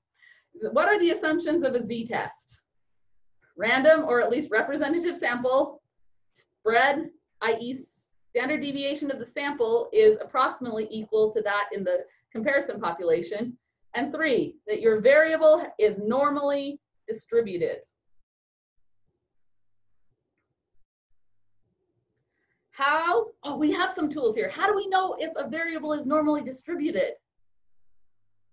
I showed you the bullet points, but We could do those QQ plots. we can do the QQ plots. We can look at a histogram and see, is it like a bell curve and mostly symmetrical? The QQ curve are the points on that diagonal line. We can do the histogram. Is it mostly symmetrical and the whiskers are a little longer than the box? We can definitely do those. I find the plots are the best way to judge normality in the real world. Now, people don't like that sometimes in textbooks especially. And so there are some other suggestions for testing normality. One of the rules of thumb that's easier, kind of an eyeball test, is you take the skewness and the kurtosis, divide them by the standard error, and see if it's bigger than 2, positive or negative. So you can look at the skewness and kurtosis. I find those not very helpful, but people will report skewness and kurtosis as a way of getting at normality. And then other people have tried to come up with a p-value inferential test for normality. And these are very popular in textbooks and are not very popular in the real world. Because if you have a small sample, they say everything's normal. And if you have a big sample, they say nothing's exactly normal. And so there has not been a perfect test developed for judging normality. The best we do have is the Shapiro-Wilks test, and that is pretty good for small sample size. Small in like sample sizes of 30-ish or smaller. Shapiro-Wilks is pretty good at judging whether or not a distribution is normal, variable has a normal distribution in the sample. If you have a large sample, say 100 or 500 in your sample, there's a similar test, and I don't even know how to pronounce it, the Kolmogorov-Smirnov test, okay? That's how much we're gonna use it in this class there. But the Shapiro-Wilks can be used, and a lot of times in social sciences, we have samples in the 50, 30, 20-ish range. So those are often reported, although I would not put too much weight on them. I would always, if you need to judge normality, make a histogram and or a QQ plot and judge based on the plot. I have a question for you, Sarah. Yeah. So like, let's say income. It's never going to be normal no matter what you do to it. Mm-hmm. But if I get a large enough n, do the analyses care? I mean, as long as I've got several hundred people, because I got the central limit theorem, I'm going to have a normal distribution for sample means. Yeah, so Kim, thanks for bringing that up. That first bullet point is important. And it says the central limit theorem that we learned, remember last chapter in chapter 4, we said that if your distribution is like this, and you take a sample, what happens to the distribution of the sample means? It becomes narrower. So not only does it become narrower, but whatever the shape, it becomes more normal. So as the sample size gets bigger, the shape for the distribution of the sample mean becomes more normally distributed.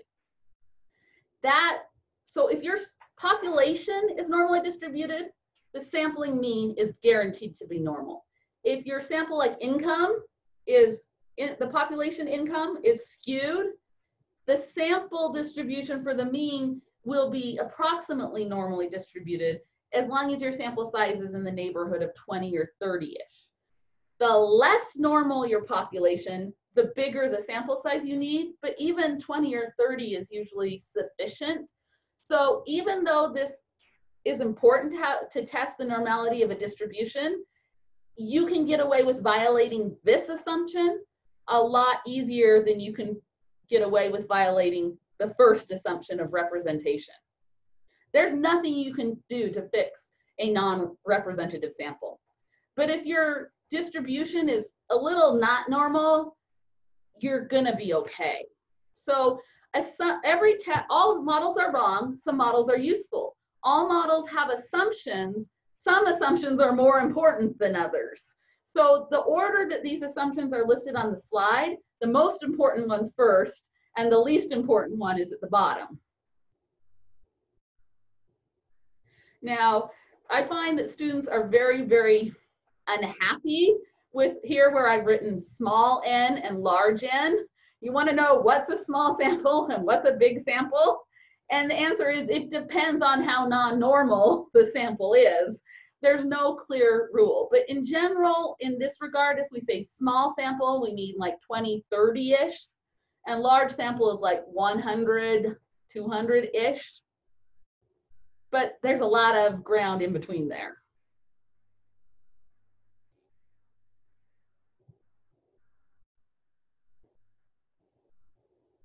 Okay. Any questions so far? I'm talking tons. It's like a talkie day. I like example days better. Okay, so we are gonna do examples. Don't worry, we will do examples, but we're trying to get through all these slides first. The next slide is about reporting your results. So you do a test, you've got to communicate your results to somebody else. If not, why did we do it? You've got to, I mean, communication is key here. And APA is the format that we're going to convey our results. So when you write your APA results, you should include, and Melissa, you brought this up before, you should be including the alpha level, the significance level, and how many tails your test is. But again, if you don't read about them, you're pretty safe to assume alpha 0.05 two tails, but we should probably get in the habit of being clear in our writing. The second bullet here is we need to report our p-values to, it says 2 decimal places, but I think it's 3 decimal places. In APA, we usually do 3 decimal places on our p-values. In the past, in the good old days, which in some fields is like last month, you will find articles that report p-values either as greater than 0.05 or less than 0.05. You'll only find those 2 p-values in an article. That is not going to fly anymore. So if you do a lit review, you might find that kind of p-values listed, only greater than 0.05 or only less than 0.05. But if you try to submit something like that, you will probably get reviewers chewing you up. I had one article that someone came to me a few months ago. Well, no, it's probably been a year or two. It's been a long time. That the reviewer, they had written p-values greater than 0.05, less than 0.05 only. And the reviews had come back and the journal editor said, please present your p-value, your significance as Neyman Pearson p-values. And I was like, what the heck? Because they didn't know what that means. So they came to me and I'm like, I don't know what they mean. And I Googled it because I Google everything. And basically what that means is they want 3 decimal places shown on your p-value, not just saying whether or not it's bigger than or littler than 0.05. So the p-value doesn't just give you a yes or no decision, but it actually, you want to know how small. If it's less than 0.05, is it just 0.049 or is it 0.0001? The only exception to this rule is if you have a p-value that's really tiny. It shows here in the light gray, the last thing on the slide, you can write p is less than 0.001. If you're only going with 3 decimal places, 001. If you were going to do 2 decimal places, it would be 01. Don't do that. If it was going to be 4 decimal places, it would be 0.0001. And we'd use the less than instead of the equal sign. Usually because we don't want to put this, huge number. We don't want to put point and then 10 zeros and then a number because, space. So p-values, that's very important because it's very much changing in the literature requirements these days. So here's an example of a conclusion that you could write for, this is, a made up example here. A 1 sample z-test. So you want to say what test was run. In chapter 5 talks about 1 sample z-test. So a 1 sample z-test showed that the difference in the quiz score between the current sample and the hypothesized value was statistically significant. Now notice in the parentheses, they've given the summary information. N is the sample size. Sample size. Capital M is the mean. Capital SD is the standard deviation. Okay, so mean, standard deviation, sample size, now you don't have to have all of those in the sentence, but if any of those that you put in a sentence, those go in parentheses. Now look at the end of the sentence. The z-value and the p-value are not in parentheses. They are separated with commas, and it looks awkward, but this is APA. So you put the z-score. Now the general rule of thumb on writing these things, and nobody follows them perfectly, but we're going to show 2 decimal places on every number that has a decimal. Well, sample size it's a whole number, so we don't need that. But we're going to use 2 decimal places, except for p-values, we're going to show 3. Now, they've shown the 6.000 to 3 decimal places. I would have probably chosen 2, because usually we would just want to be consistent. Okay. All right. We can finally get to an example. And we're halfway through the slideshow. Hey, so Sarah, just one more time, the current sample, you put kind of the descriptives of it in parentheses. In parentheses. And then what you found not. So in this one, you're not given the background information. So in this situation, we're comparing a one sample z-test. A lot of times are done to compare to a historic value. So maybe the historic value or like a passing value is 6. And we want to know, is our sample different than 6? Well, in in the population, is it different than 6? We want to know about the population. In the sample, what was the average? 7. Is 7 bigger than 6? Well, yeah, they're not the same, but is 7 big enough that we have clear evidence that it is truly higher in the whole population? This sample had an average of 7. What's our best guess for the average of the whole population? If the sample average is 7, what do you think the population average? It should be 7. Close to 7. Is 7? 7 was exactly what the average in the sample was. Is the whole population average guaranteed to be 7? No. No, it's going to be close-ish to 7. That standard deviation and that sample size give us some evidence how sure we think that it's really close to 7. Is it going to be closer to 7 or closer to 6 when we do the z-test? So the hypothesized value, they just got that from? Thin air. I don't know. Here it's just made up. Let's do an example where we do have background information, shall we? Here is an example that we will do that actually has some numbers and some background. So this is our first example. We have a town that had an earthquake hit.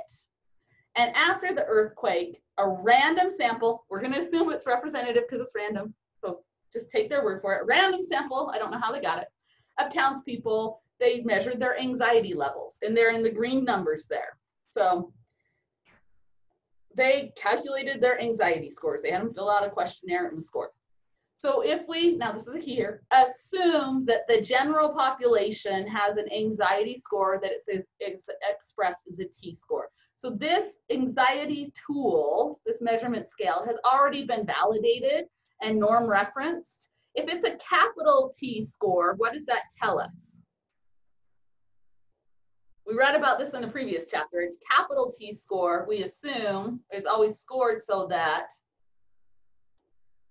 the mean is 50 and the standard deviation is 10. Those are the units for a capital T-score. Does anyone use capital T-scores for anything in your careers? A lot of scores are T-referenced, norm referenced. You guys haven't seen them? There's a lot of these, I know a lot of autism rating scores are norm referenced to T-score. The scores are adjusted so that the entire national average is 50 and the standard deviation is 10. Okay, how big is our sample size right here? Anyone count it? 10. 10. Oh, that's a nice number. N equals 10. Okay. This is why I wanted to do it on my other one so I could write on it. Okay. And our mu of like the national average is 50 and sigma for the national average is 10. Now, what was step 1 of our hypothesis test? What's step 1? Our hypotheses. We need a null hypothesis and a null hypothesis and an alternative hypothesis. What's going to be our null hypothesis? If this earthquake did nothing, the mu would equal 0? would the mu equal 0? Mu 0. would be 50. The Yeah. town's average would be 50. If the earthquake did nothing, they'd be just like everybody else. So our null hypothesis is mu of the town is equal to mu of the nation, 50. So you could write that as H with a little sub-zero, mu of the town is equal to the number 50. So 50 is like our number 6 in the last example, Melissa. It's just this number that we're referring to, our national average or a prior average or some hypothesized value. Now, eyeball eyeball test. If you look at those green numbers, do they average 50?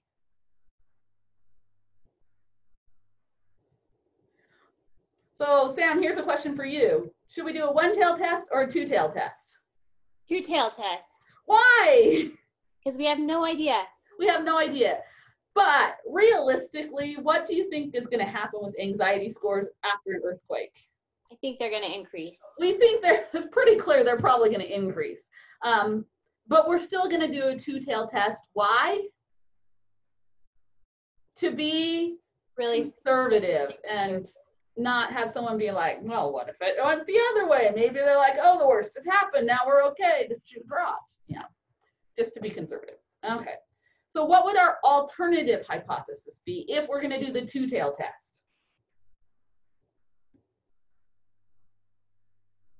So it'd be the mu does not equal 50. It'd be mu is not equal to 50. Now make sure when you write your hypotheses, it's mu, not x bar or capital M. Capital M for the mean is only a sentence thing, not a formula hypothesis thing. We use x bar in our formulas.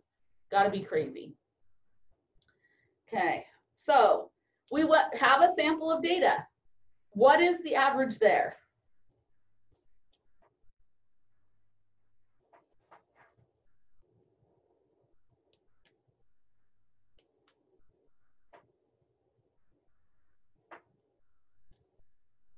Well, before we do it, let's do step 2 according to our hypothesis.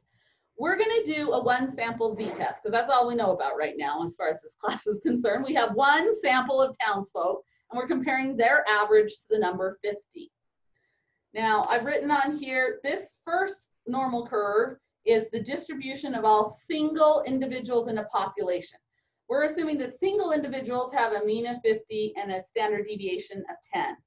But what about all possible samples? The average would still be 50, but what would the spread number be for all sample averages? Not the full standard deviation of 10, but The standard error. Standard, error. 10 divided by the square root of the sample size, which was 10. So our spread is 10 for individuals in the population, but the sample average, we use the standard error, so we divide by the square root of the sample size, which actually was also 10. I'm sorry, they're the same number. That's confusing. So the standard error is 3.167. Now, if we're going to do yellow here down at the bottom, oh, it's not letting me highlight down there. We're going to do alpha 0.05 and a two-tailed test. What's going to be my z-score cutoffs?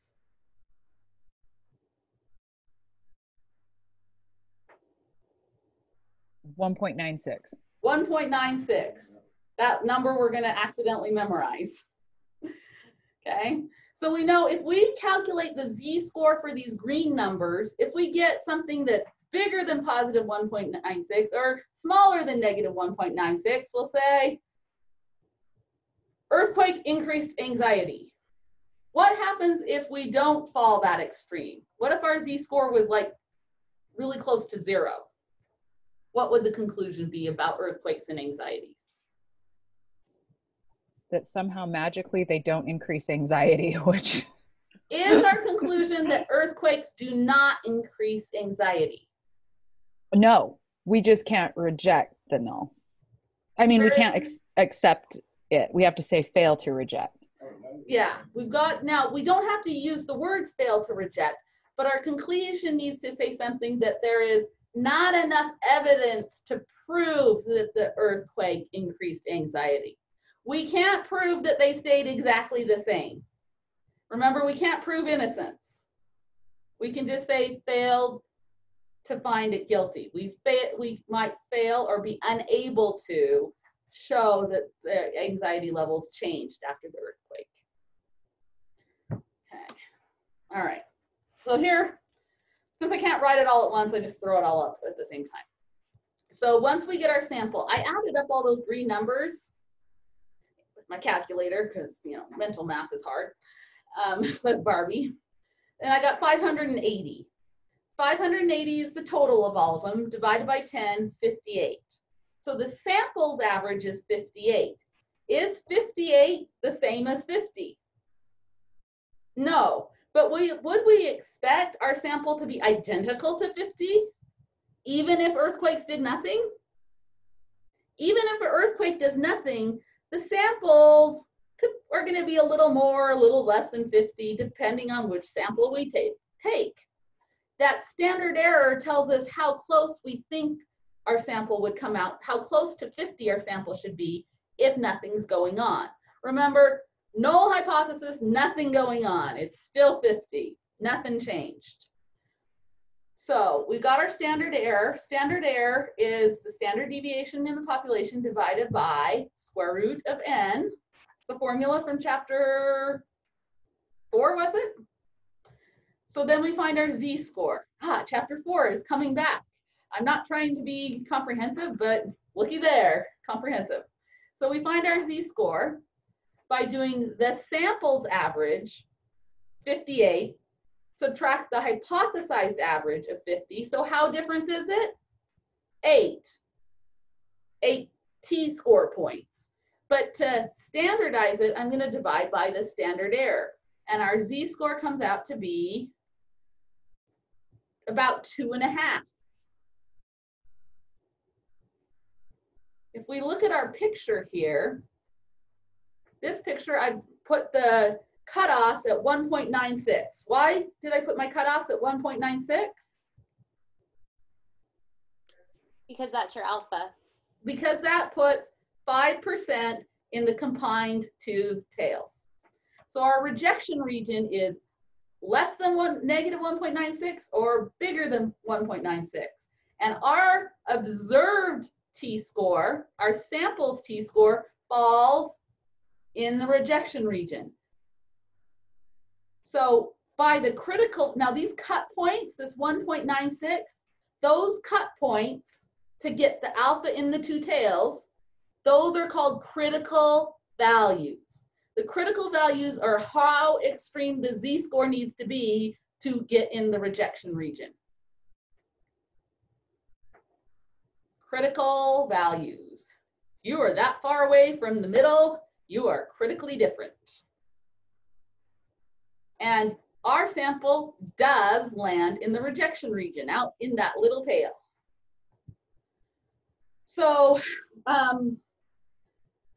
this was, right now, people that have big egos, how do they have arguments and try to prove their egos nowadays?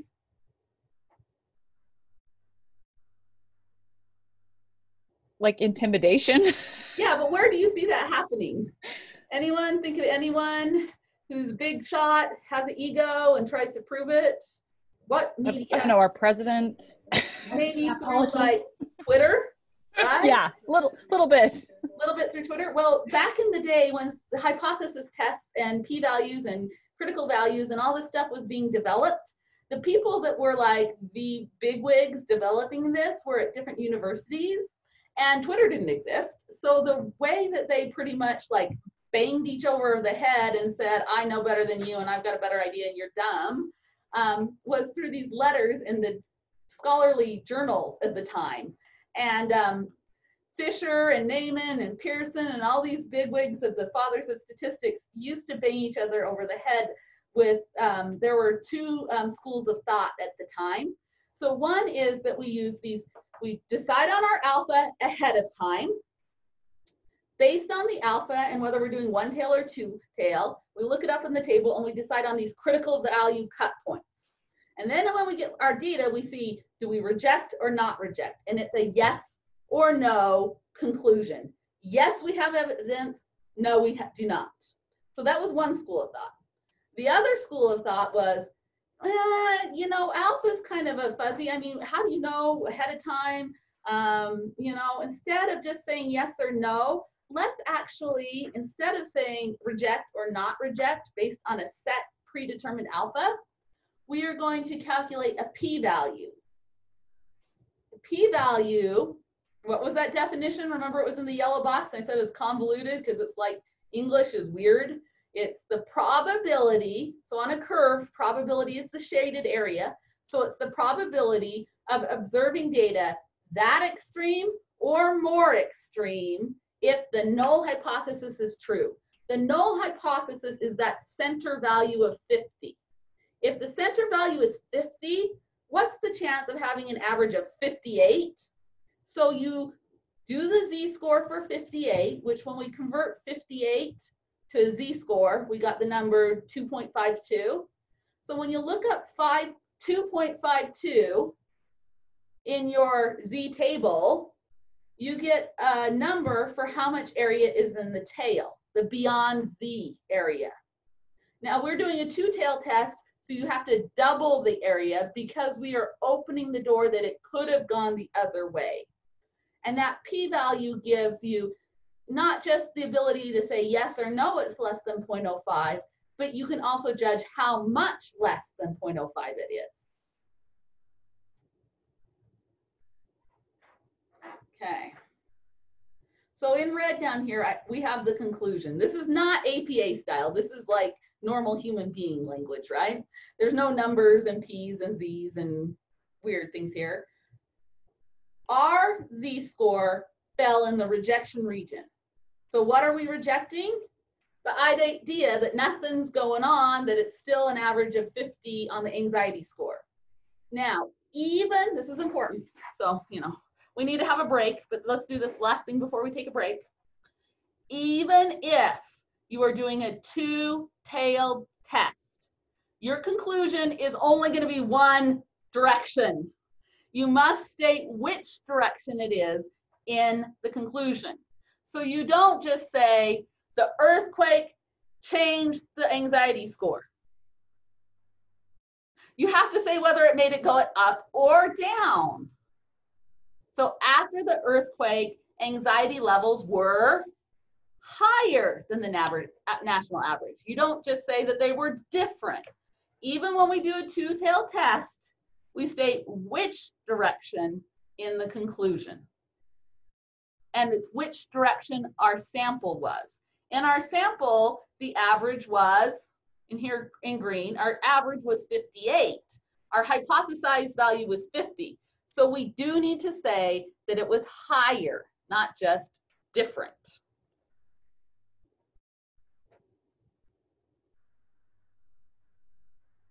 That's so interesting.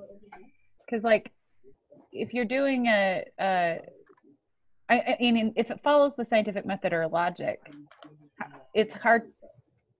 I mean, this sample is higher, but that's not what you were out to prove. But we still want to say which direction in the conclusion. That's super interesting. Okay. And it's usually because our hypothesis really was in one direction, even though we just conservatively allowed for the two directions. Yeah. Okay. It is after 3:30. We definitely need a 5-minute break. I'm sorry we went so long. Next time I go over, just say time out. Let's have a break. Okay.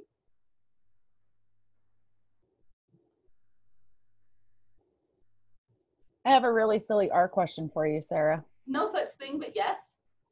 Could you? Okay. All right, so back to finish up our z-test, some cautions.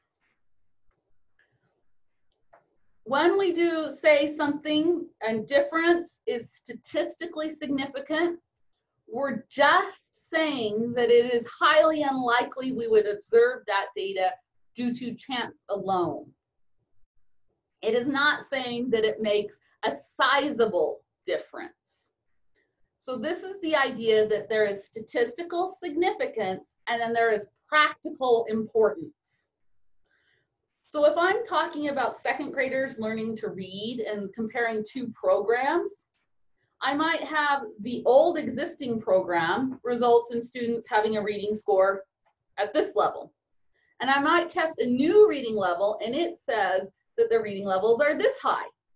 And my p-value might say, those are statistically significantly different, that the new program results in higher scores than the previous system.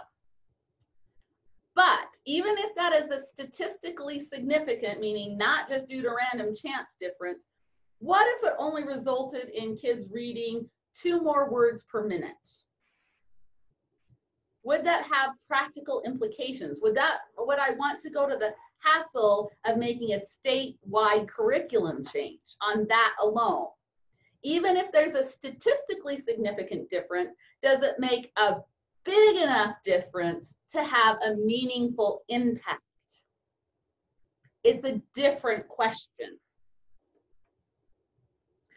So if we find evidence of a statistically significant difference, we must follow it up with an estimate of how big is the difference. And that's the idea of an effect size. And we'll be hitting that in the chapter on power, which is a little bit down the road. And I think it's the later half of next week or the one after that. To know if the effect size is big enough to be relevant to have a clinical or a real world application impact. Because we find that if you have a large enough sample, every difference is statistically significant. So if I was able to get the test scores for every second grader in the state, I could show that everything makes a difference, but they might be minuscule differences. So we always, after we say there's a statistically significant difference, we want to follow it up with how big of a difference it made. So on that earthquake, we saw that after the earthquake, anxiety levels were higher. In this case, instead of being average of 50, they're average of 8. What was the standard deviation there? Remember? The standard deviation is 10. So if the average goes up 8 points, that's significant. What if the average anxiety score only went up half a point? Maybe that's not having any clinical importance. So that's the idea of effect size. And we will come back to that later, but I wanted to make sure to note that now, that statistical significance does not mean it's of practical significance. And the last note, I know I've said this ad nauseum today, that absence of evidence is not evidence of an absence. It's a fun thing. So just because you fail to reject does not guarantee that nothing is going on. It just means you don't have evidence of a difference. Sometimes we fail to find statistical significance because our sample is too small. And that's the idea of a power analysis, which is that chapter with the effect size. So those are important things coming down the road. Okay, to wrap up the chapter, let's see how we can do this in R, because who wants to do stuff by hand? Not me. Even adding up 10 numbers on the calculator, I make a mistake. Okay, so we are going to use the cancer data set for a lot of examples in class, in addition to Eno's data set, just to have another data set available. So here, Tyson made this slide. He's using the Rio package. It's just another way to import data. This is the cancer data. So I'm taking the cancer data in, and I'm going to rename all the variables to lowercase.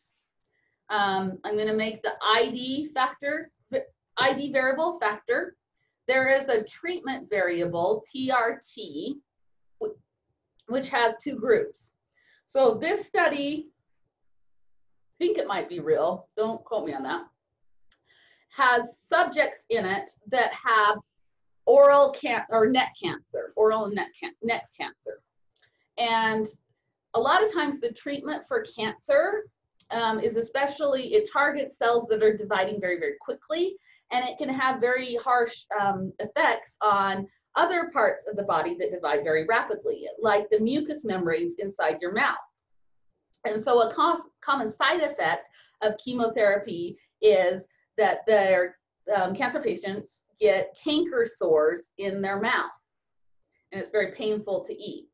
So this study was looking at whether swishing in the mouth with aloe vera juice, if that aloe juice helped with the oral condition, the cankers in the mouth of these cancer patients.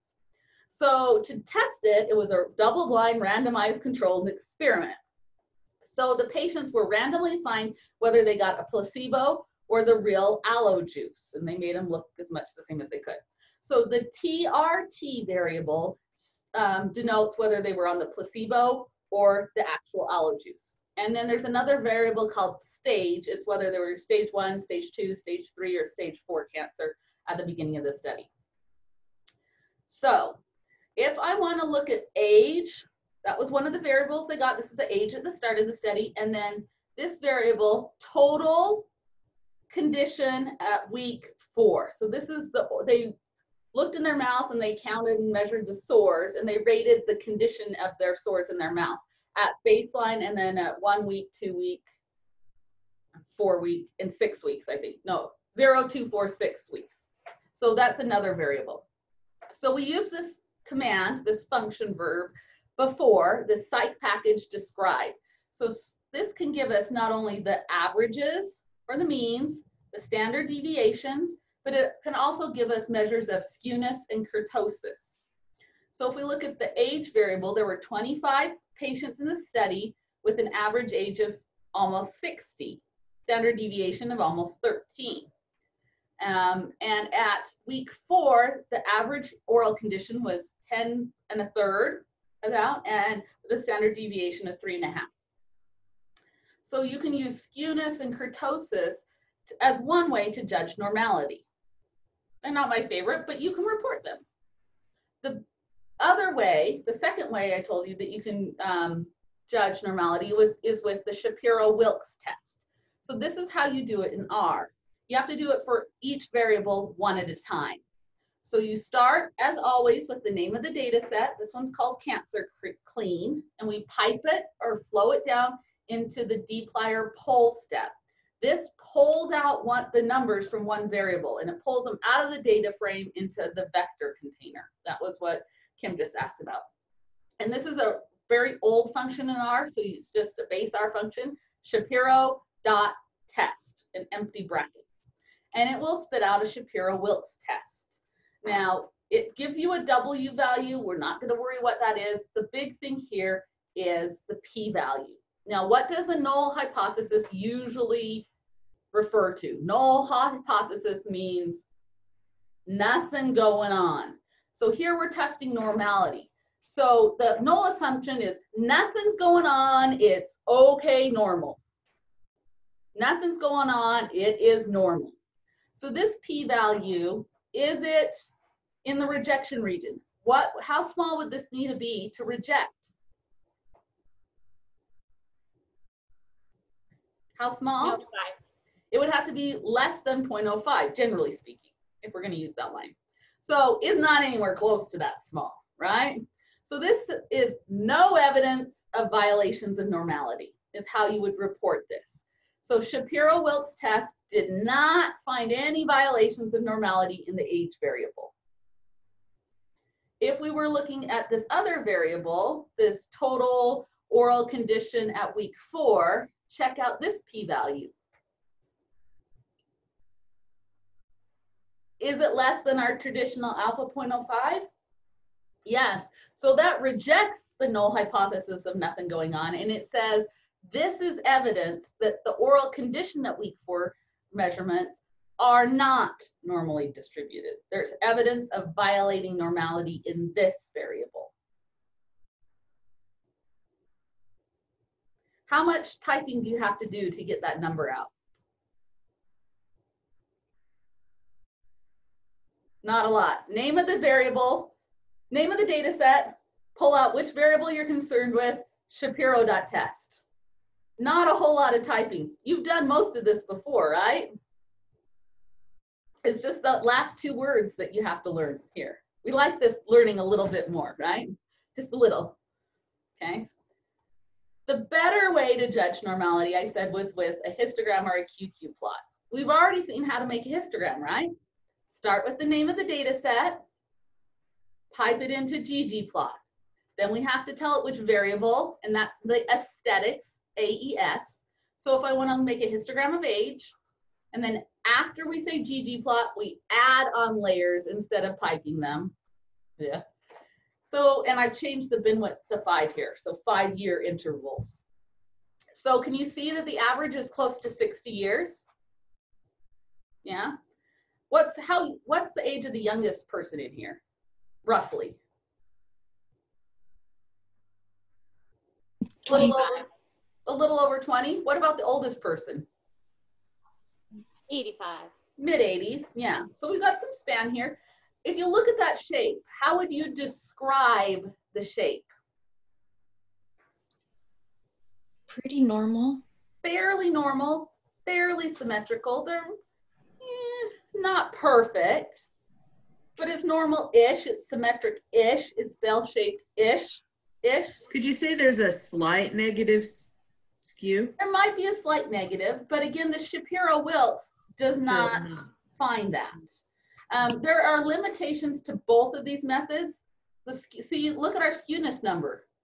It was slightly negative. Now this kurtosis is very close to 0, but there is a very slight negative skewness. And here you see it in the number negative 0.31. Here you see it, if you kind of squint your lines and say which way is it shifted, you can kind of see it in the picture, but it's not terrible. Now, on this previous slide, what did we find out about the week 4 condition? Shapiro-Wilks says week 4 is not normal. So let's look at its histogram. Oh, there's a QQ plot for age. See how straight the points are on the line? Now this is new code, okay? This is how we made the histogram code. So here's new code. This is your second piece of new code today. Here's for a QQ plot. Let's see. We start with name of the data set. Okay, we're good there. Pipe it into ggplot. Okay, because we're gonna make a plot. We gotta have some aesthetics.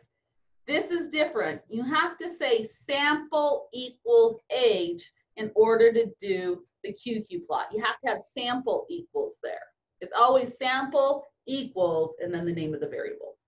And instead of saying geom histogram, you say geom QQ and it will build you a QQ plot. So this histogram showed pretty close to normal and the QQ plot set shows pretty straight of a diagonal line. But so this is age. Age is fairly normal. But that oral condition at week 4 didn't look good, did it?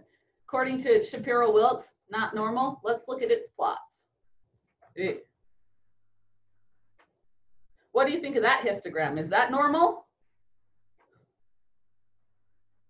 I don't see a bell curve there. It's fairly flat. You know, there are a couple little peaks and one little valley, but it's more flat than peaked, bell shaped. Check out this QQ plot. You kind of have to squint your eyes a little bit, and if you kind of like followed it, it's kind of more of an S curve than it is a straight line.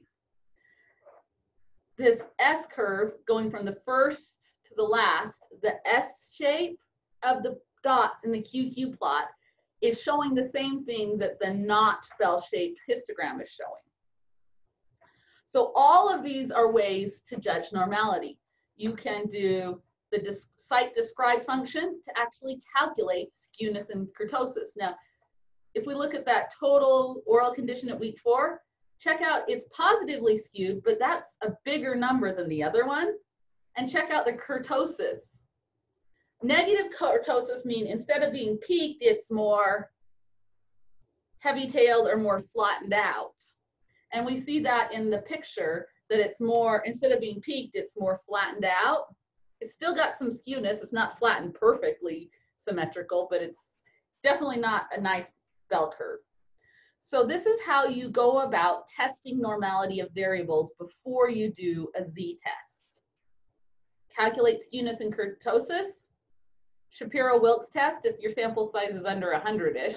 If it's over, you use that other test, but we usually almost never do it. And then make the plots is the best way to plot histogram and QQ plot to judge normality of a variable.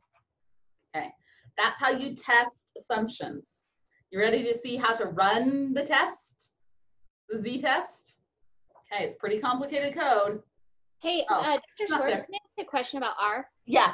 What's the difference between dplyr pull and dplyr select? Kimberly asked this exact question on Just break. Oh, sorry. Okay.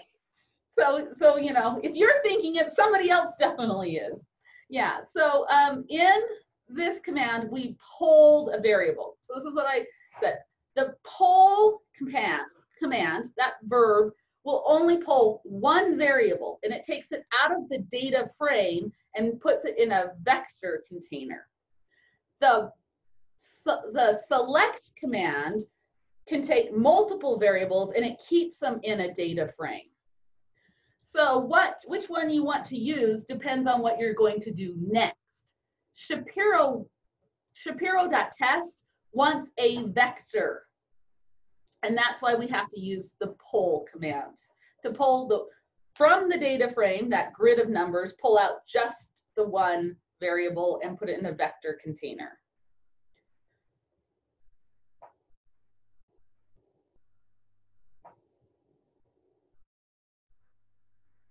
Oh, we didn't do the z-test. Let me check here. Let's see. Do we do z-test? Let's see. Encyclopedia Home. Maybe we don't do these in. No, we just do t-tests. Okay. How would we do the z-test? We would take the mean minus the hypothesized mean, mu, divide by standard deviation over square root of n. What if I wanted to test the hypothesis that the average cancer patient is age 60? My null hypothesis is mu is equal to 60.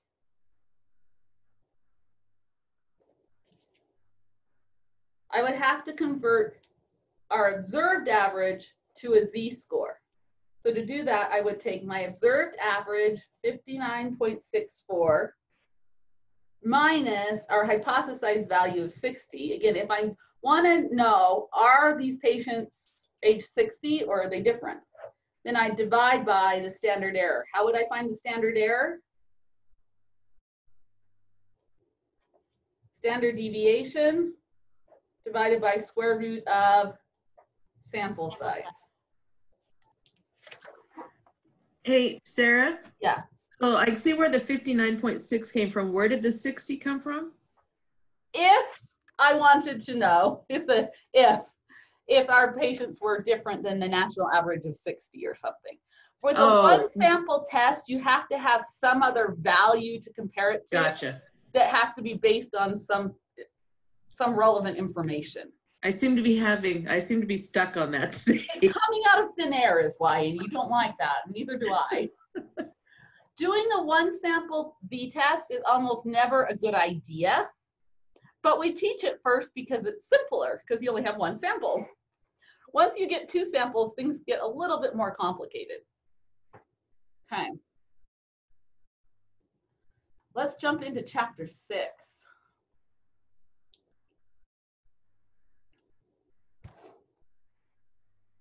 You know what the best way to learn code is?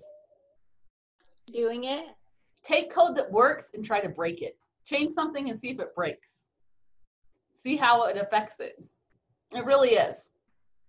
And it's like with kids with Legos. How do they try to build something? They try to build something, and if it doesn't work, they try it a different way. So failing is not a negative here. With coding and testing in this class, failing is part of the learning process. Okay. All right, so problems with z-test. I love the history of this. I once on my course evaluations a couple years ago, I had a student give me a negative review, and they said, I don't want to know about the history of all this stat stuff. I just need to know how to use it. Do less of the history.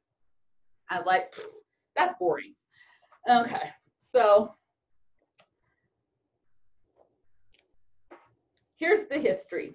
So, well, this is the version that I've been telling. I've probably changed it. You know how it is. If you don't read something that's written down, it gets changed time after time. This is the gist of the story.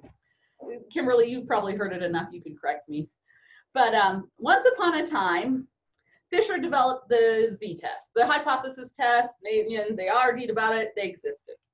So there was a man that worked at a brewing company, Guinness Beer. Anyone heard of Guinness Beer? He worked for that company in quality control. And his job was, he was involved in testing the samples to decide if they were needed to change what was going on, if the pH was right, if what all this stuff was right, if they needed to, you know, change things. And so by taking samples. Now, when you're doing quality control, you know, with all statistics, a bigger sample is better generally, as long as it's representative. Bigger is better with the sample.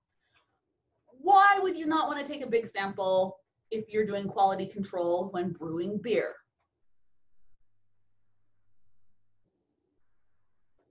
What would go on in the factory if you were taking ginormous samples or a lot of samples?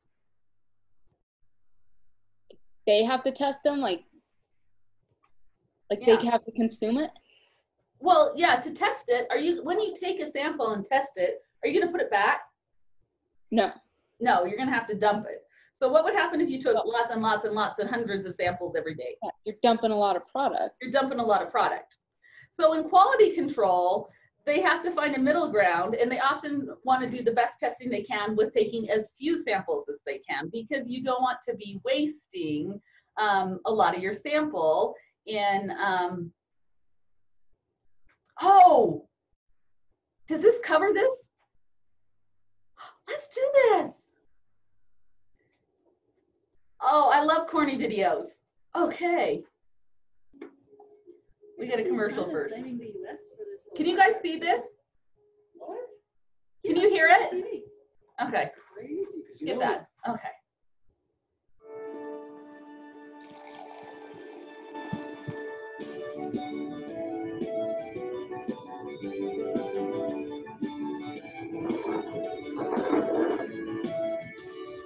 As students of statistics, we owe a great debt of gratitude to our friends at the Guinness Brewing Company. You see, there's a lot of science that goes into brewing beer, and in 1903, Guinness got all sciencey in creating an experimental malt house at their brewery at St. James's Gate in Dublin, Ireland.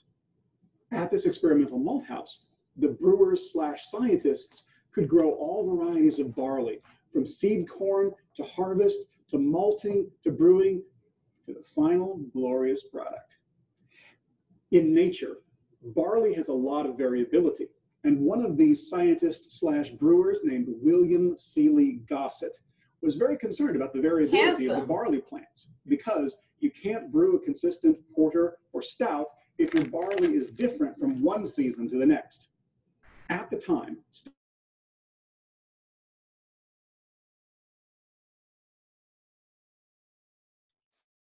I lost sound. Anyone else?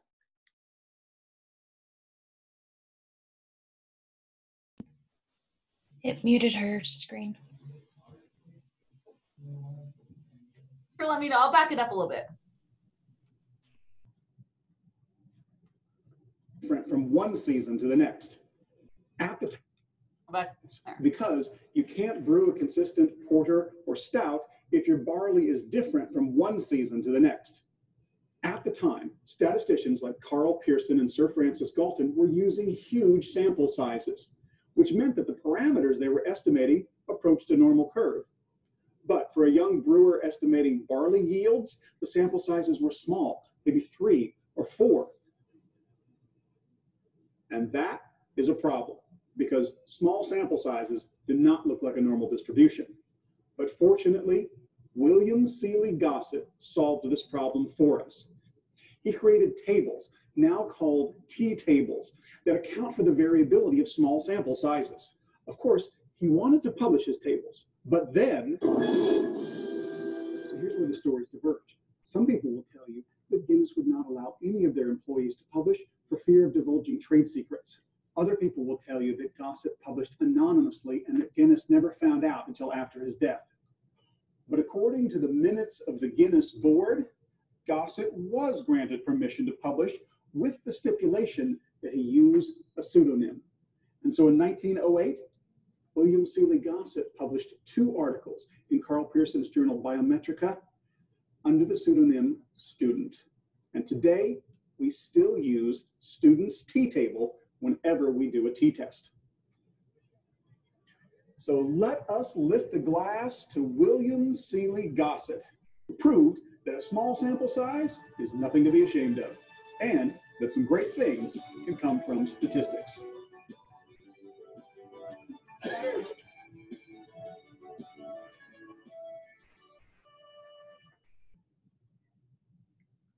Yay, statistics. Oh, all right.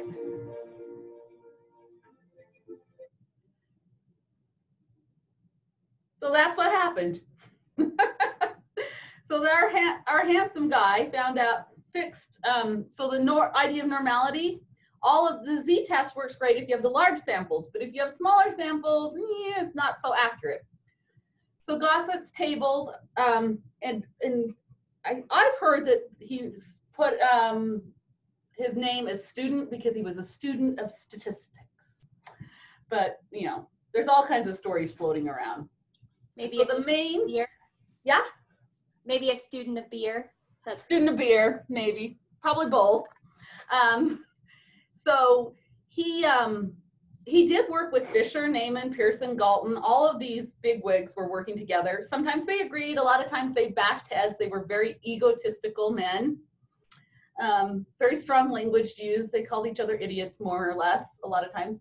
But when you're working with a small sample, we use S squared instead of sigma squared. And that's one of the main differences with the t-test versus a z-test. The formulas look almost identical. See, here's our z formula. What we typically do, the average in our sample minus the hypothesized average in the population. But if you divide by the sample standard deviation over the square root of n, and n is a small sample, we usually go with the t distribution instead of the z distribution. Okay. So similarities, students t is the curve, if you plot it, looks very, very similar to our regular bell curve. It has its own mathematical function. It's symmetrical, bell-shaped, goes on to infinity. The mean is at 0. The area under the curve can be used to find probabilities. And when you have a large sample, t and z are nearly identical. The difference is there's not just one z curve and one z table. There could be lots and lots and lots of different t distributions. And each t distribution is slightly different depending on its degrees of freedom, which is an idea was brought up in chapter, was it 2? One of those early chapters. So the degrees of freedom we calculate by doing the sample size minus 1. And it was the same idea when we had standard deviation, the biased and the unbiased standard deviation, whether we divide by n or n minus 1. Now, so it goes along with that idea. So here's picture-wise. This picture here, the purple top curve, solid curve, is the standard normal bell curve, the Z score. And then check out the teal solid line just underneath it. That's with degrees of freedom of 9. And even below that is the red dashed line. That's degrees of freedom equals 2. The t distribution is the same as the normal distribution, it's just squished a little bit. It has a little less in the center and a little more in the tails or the wings. And the amount it is squished depends on the degrees of freedom. The smaller the degrees of freedom, the more it's squished. The bigger the degrees of freedom, the closer it is to being identical to the normal curve. So that's what it looks like. Now we have a table to go along with the t distributions plural, but it's set up very differently from the table for the normal distribution z. Our z table is appendix A1, and how many pages does it take? Several? Several pages, right? The t distribution is all on one page, even though there are multiple distributions, because it doesn't show the entire table for every degrees of freedom. Now, I think they were published originally, but in our textbook, we only have what are the critical values listed for certain levels. So we're going to learn how to use it. So for calculating the test statistic, we're going to compute a t-score instead of a z-score, but it's going to work much the same way. Let's check the formula. So the formula for t is very similar to z. On the top of the fraction, we have our sample average, and we subtract the hypothesized population mean. The difference is on the bottom, we're dividing by the standard deviation from the sample, not the standard deviation from the population, and then dividing by the square root of n the same way for standard error. But we do have degrees of freedom that we need to pair this with. And the degrees of freedom are whatever the sample size was, take away 1.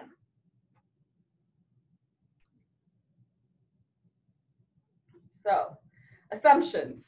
Told you we got to learn the assumptions to go with every test. Does this look familiar? Sample must be random. Why? So it can be representative. Can't fix it. Got to plan as well as we can. The standard deviation of the sample population is approximately equal to the standard deviation of the comparison population. Again, can't test that. We're going to assume it.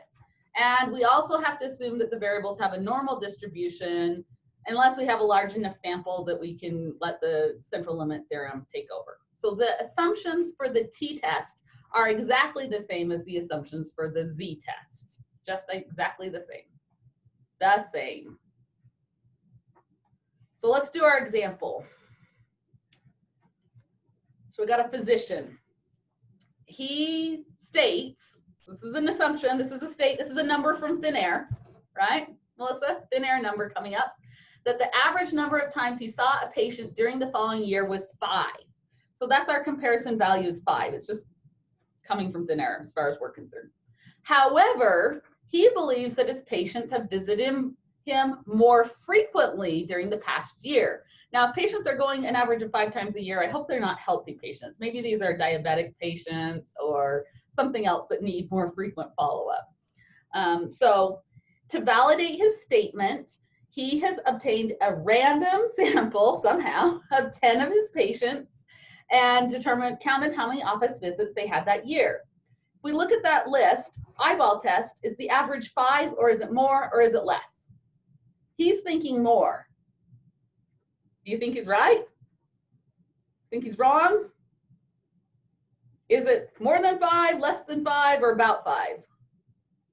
Let's see what the evidence says. We want to know, do the data support his claim? Now notice in red that we are going to do a what kind of test? 1-tail or 2-tail? We want to know if he has seen the patients in the last year is, in red, different than 5. 1-tail or 2-tail? 2-tail test. He really thinks that it is more, but we're going to do a 2-tail test to allow for both options, more or less anyway, because we should be deciding that before we gather the data. Okay, so I'm going to do this in R because lazy, right? Okay, how can we enter a list of numbers into R? The C number will combine or concatenate them into a vector container. So I can put the C letter and then in parentheses list all those numbers with commas. And I'm going to save that as an X. And I can ask, what is the length of X? And it will tell me there's 10. Because I don't want to push buttons on a calculator, I can ask it to sum X. And it will sum all the numbers in X. So the total is 76. If I divide that by 10, that's the same thing as doing the mean.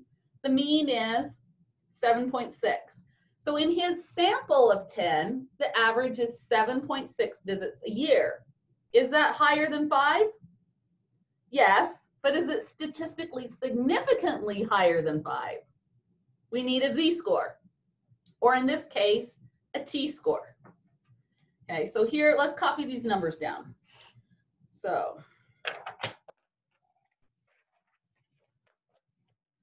how would you write your null hypothesis? That should be the first thing you should do. How do you write your null hypothesis? It's the same way for a t-test and a z-test. We always state it about the population, and here we're talking in terms of the average. So what symbol do we use for the population average? Mu. Mu. And our hypothesized value, our nothing going on hypothesis, is that mu is equal to 5. How would we write our two-tailed alternative hypothesis? H1 is not equal to 5. Mu is not equal to 5. Now, because we don't have anything better to go on, let's do alpha equals 0.05 and 2 tails. Would we want to do a two-tailed here, even though he already stated that he thought it was going to be higher? To be conservative, let's do. Okay. So to make our t-score, what goes on top of the fraction?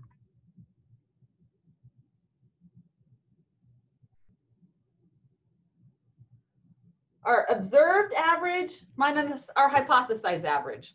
According to R, what's our observed average? 7.6. 7.6, and our hypothesized value is 5. And now we need to divide by the standard error. How do we get standard error? Standard deviation from our sample divided by square root of n. What was the standard deviation that R told us? 4.25. Okay, let me give you a little hint for the homework. And I put this in, well, I haven't made 5 and 6 I gotta make tonight. But for the homework, always use 4 decimal places for numbers while you're working on the work, and then round your final answer. If you round like the standard deviation off and something else off, you'll get rounding error compounding. So let's use 4 decimal places in our work. Okay, but wait though, is that SDX biased or unbiased? It does unbiased. So it is dividing by n-1 then on that one. Yeah. So we would, but we're not going to divide by the standard deviation alone. We're going to have to take the standard deviation and divide it by the square root of sample size. Woo! Now notice how I'm using 4 decimal places while I'm doing my work, even though my final answer, I'm going to cut it off at 2 decimal places. Will you hold it up just one more time quickly? Yeah. Okay. Hey, Dr. Schwartz, thanks for this class. I'm going to jump out now. Okay. Thank you. Oh, we are out of time. Holy craboli. We're having so much fun. Okay. Yeah, well, we better stop. Man, I love this class. Okay. We are nearly done. This one goes really, really fast. I will record the last few minutes of these slides as soon as we hang up. I'll start this class recording, uploading to YouTube. I'll record the last little bit. Go ahead and skim the chapters, make your discussion posts. Tonight, I will be making the Canvas assignments so you can work on that over the weekend. So Monday, when we come back, we can answer any questions you have on the homework. We are going to have office hours tomorrow, 7 to 8, and you can always email me in the meantime, okay? All right, we'll see you guys. Thank you. Take that test if it's not done yet. Hey, Sarah? Yeah.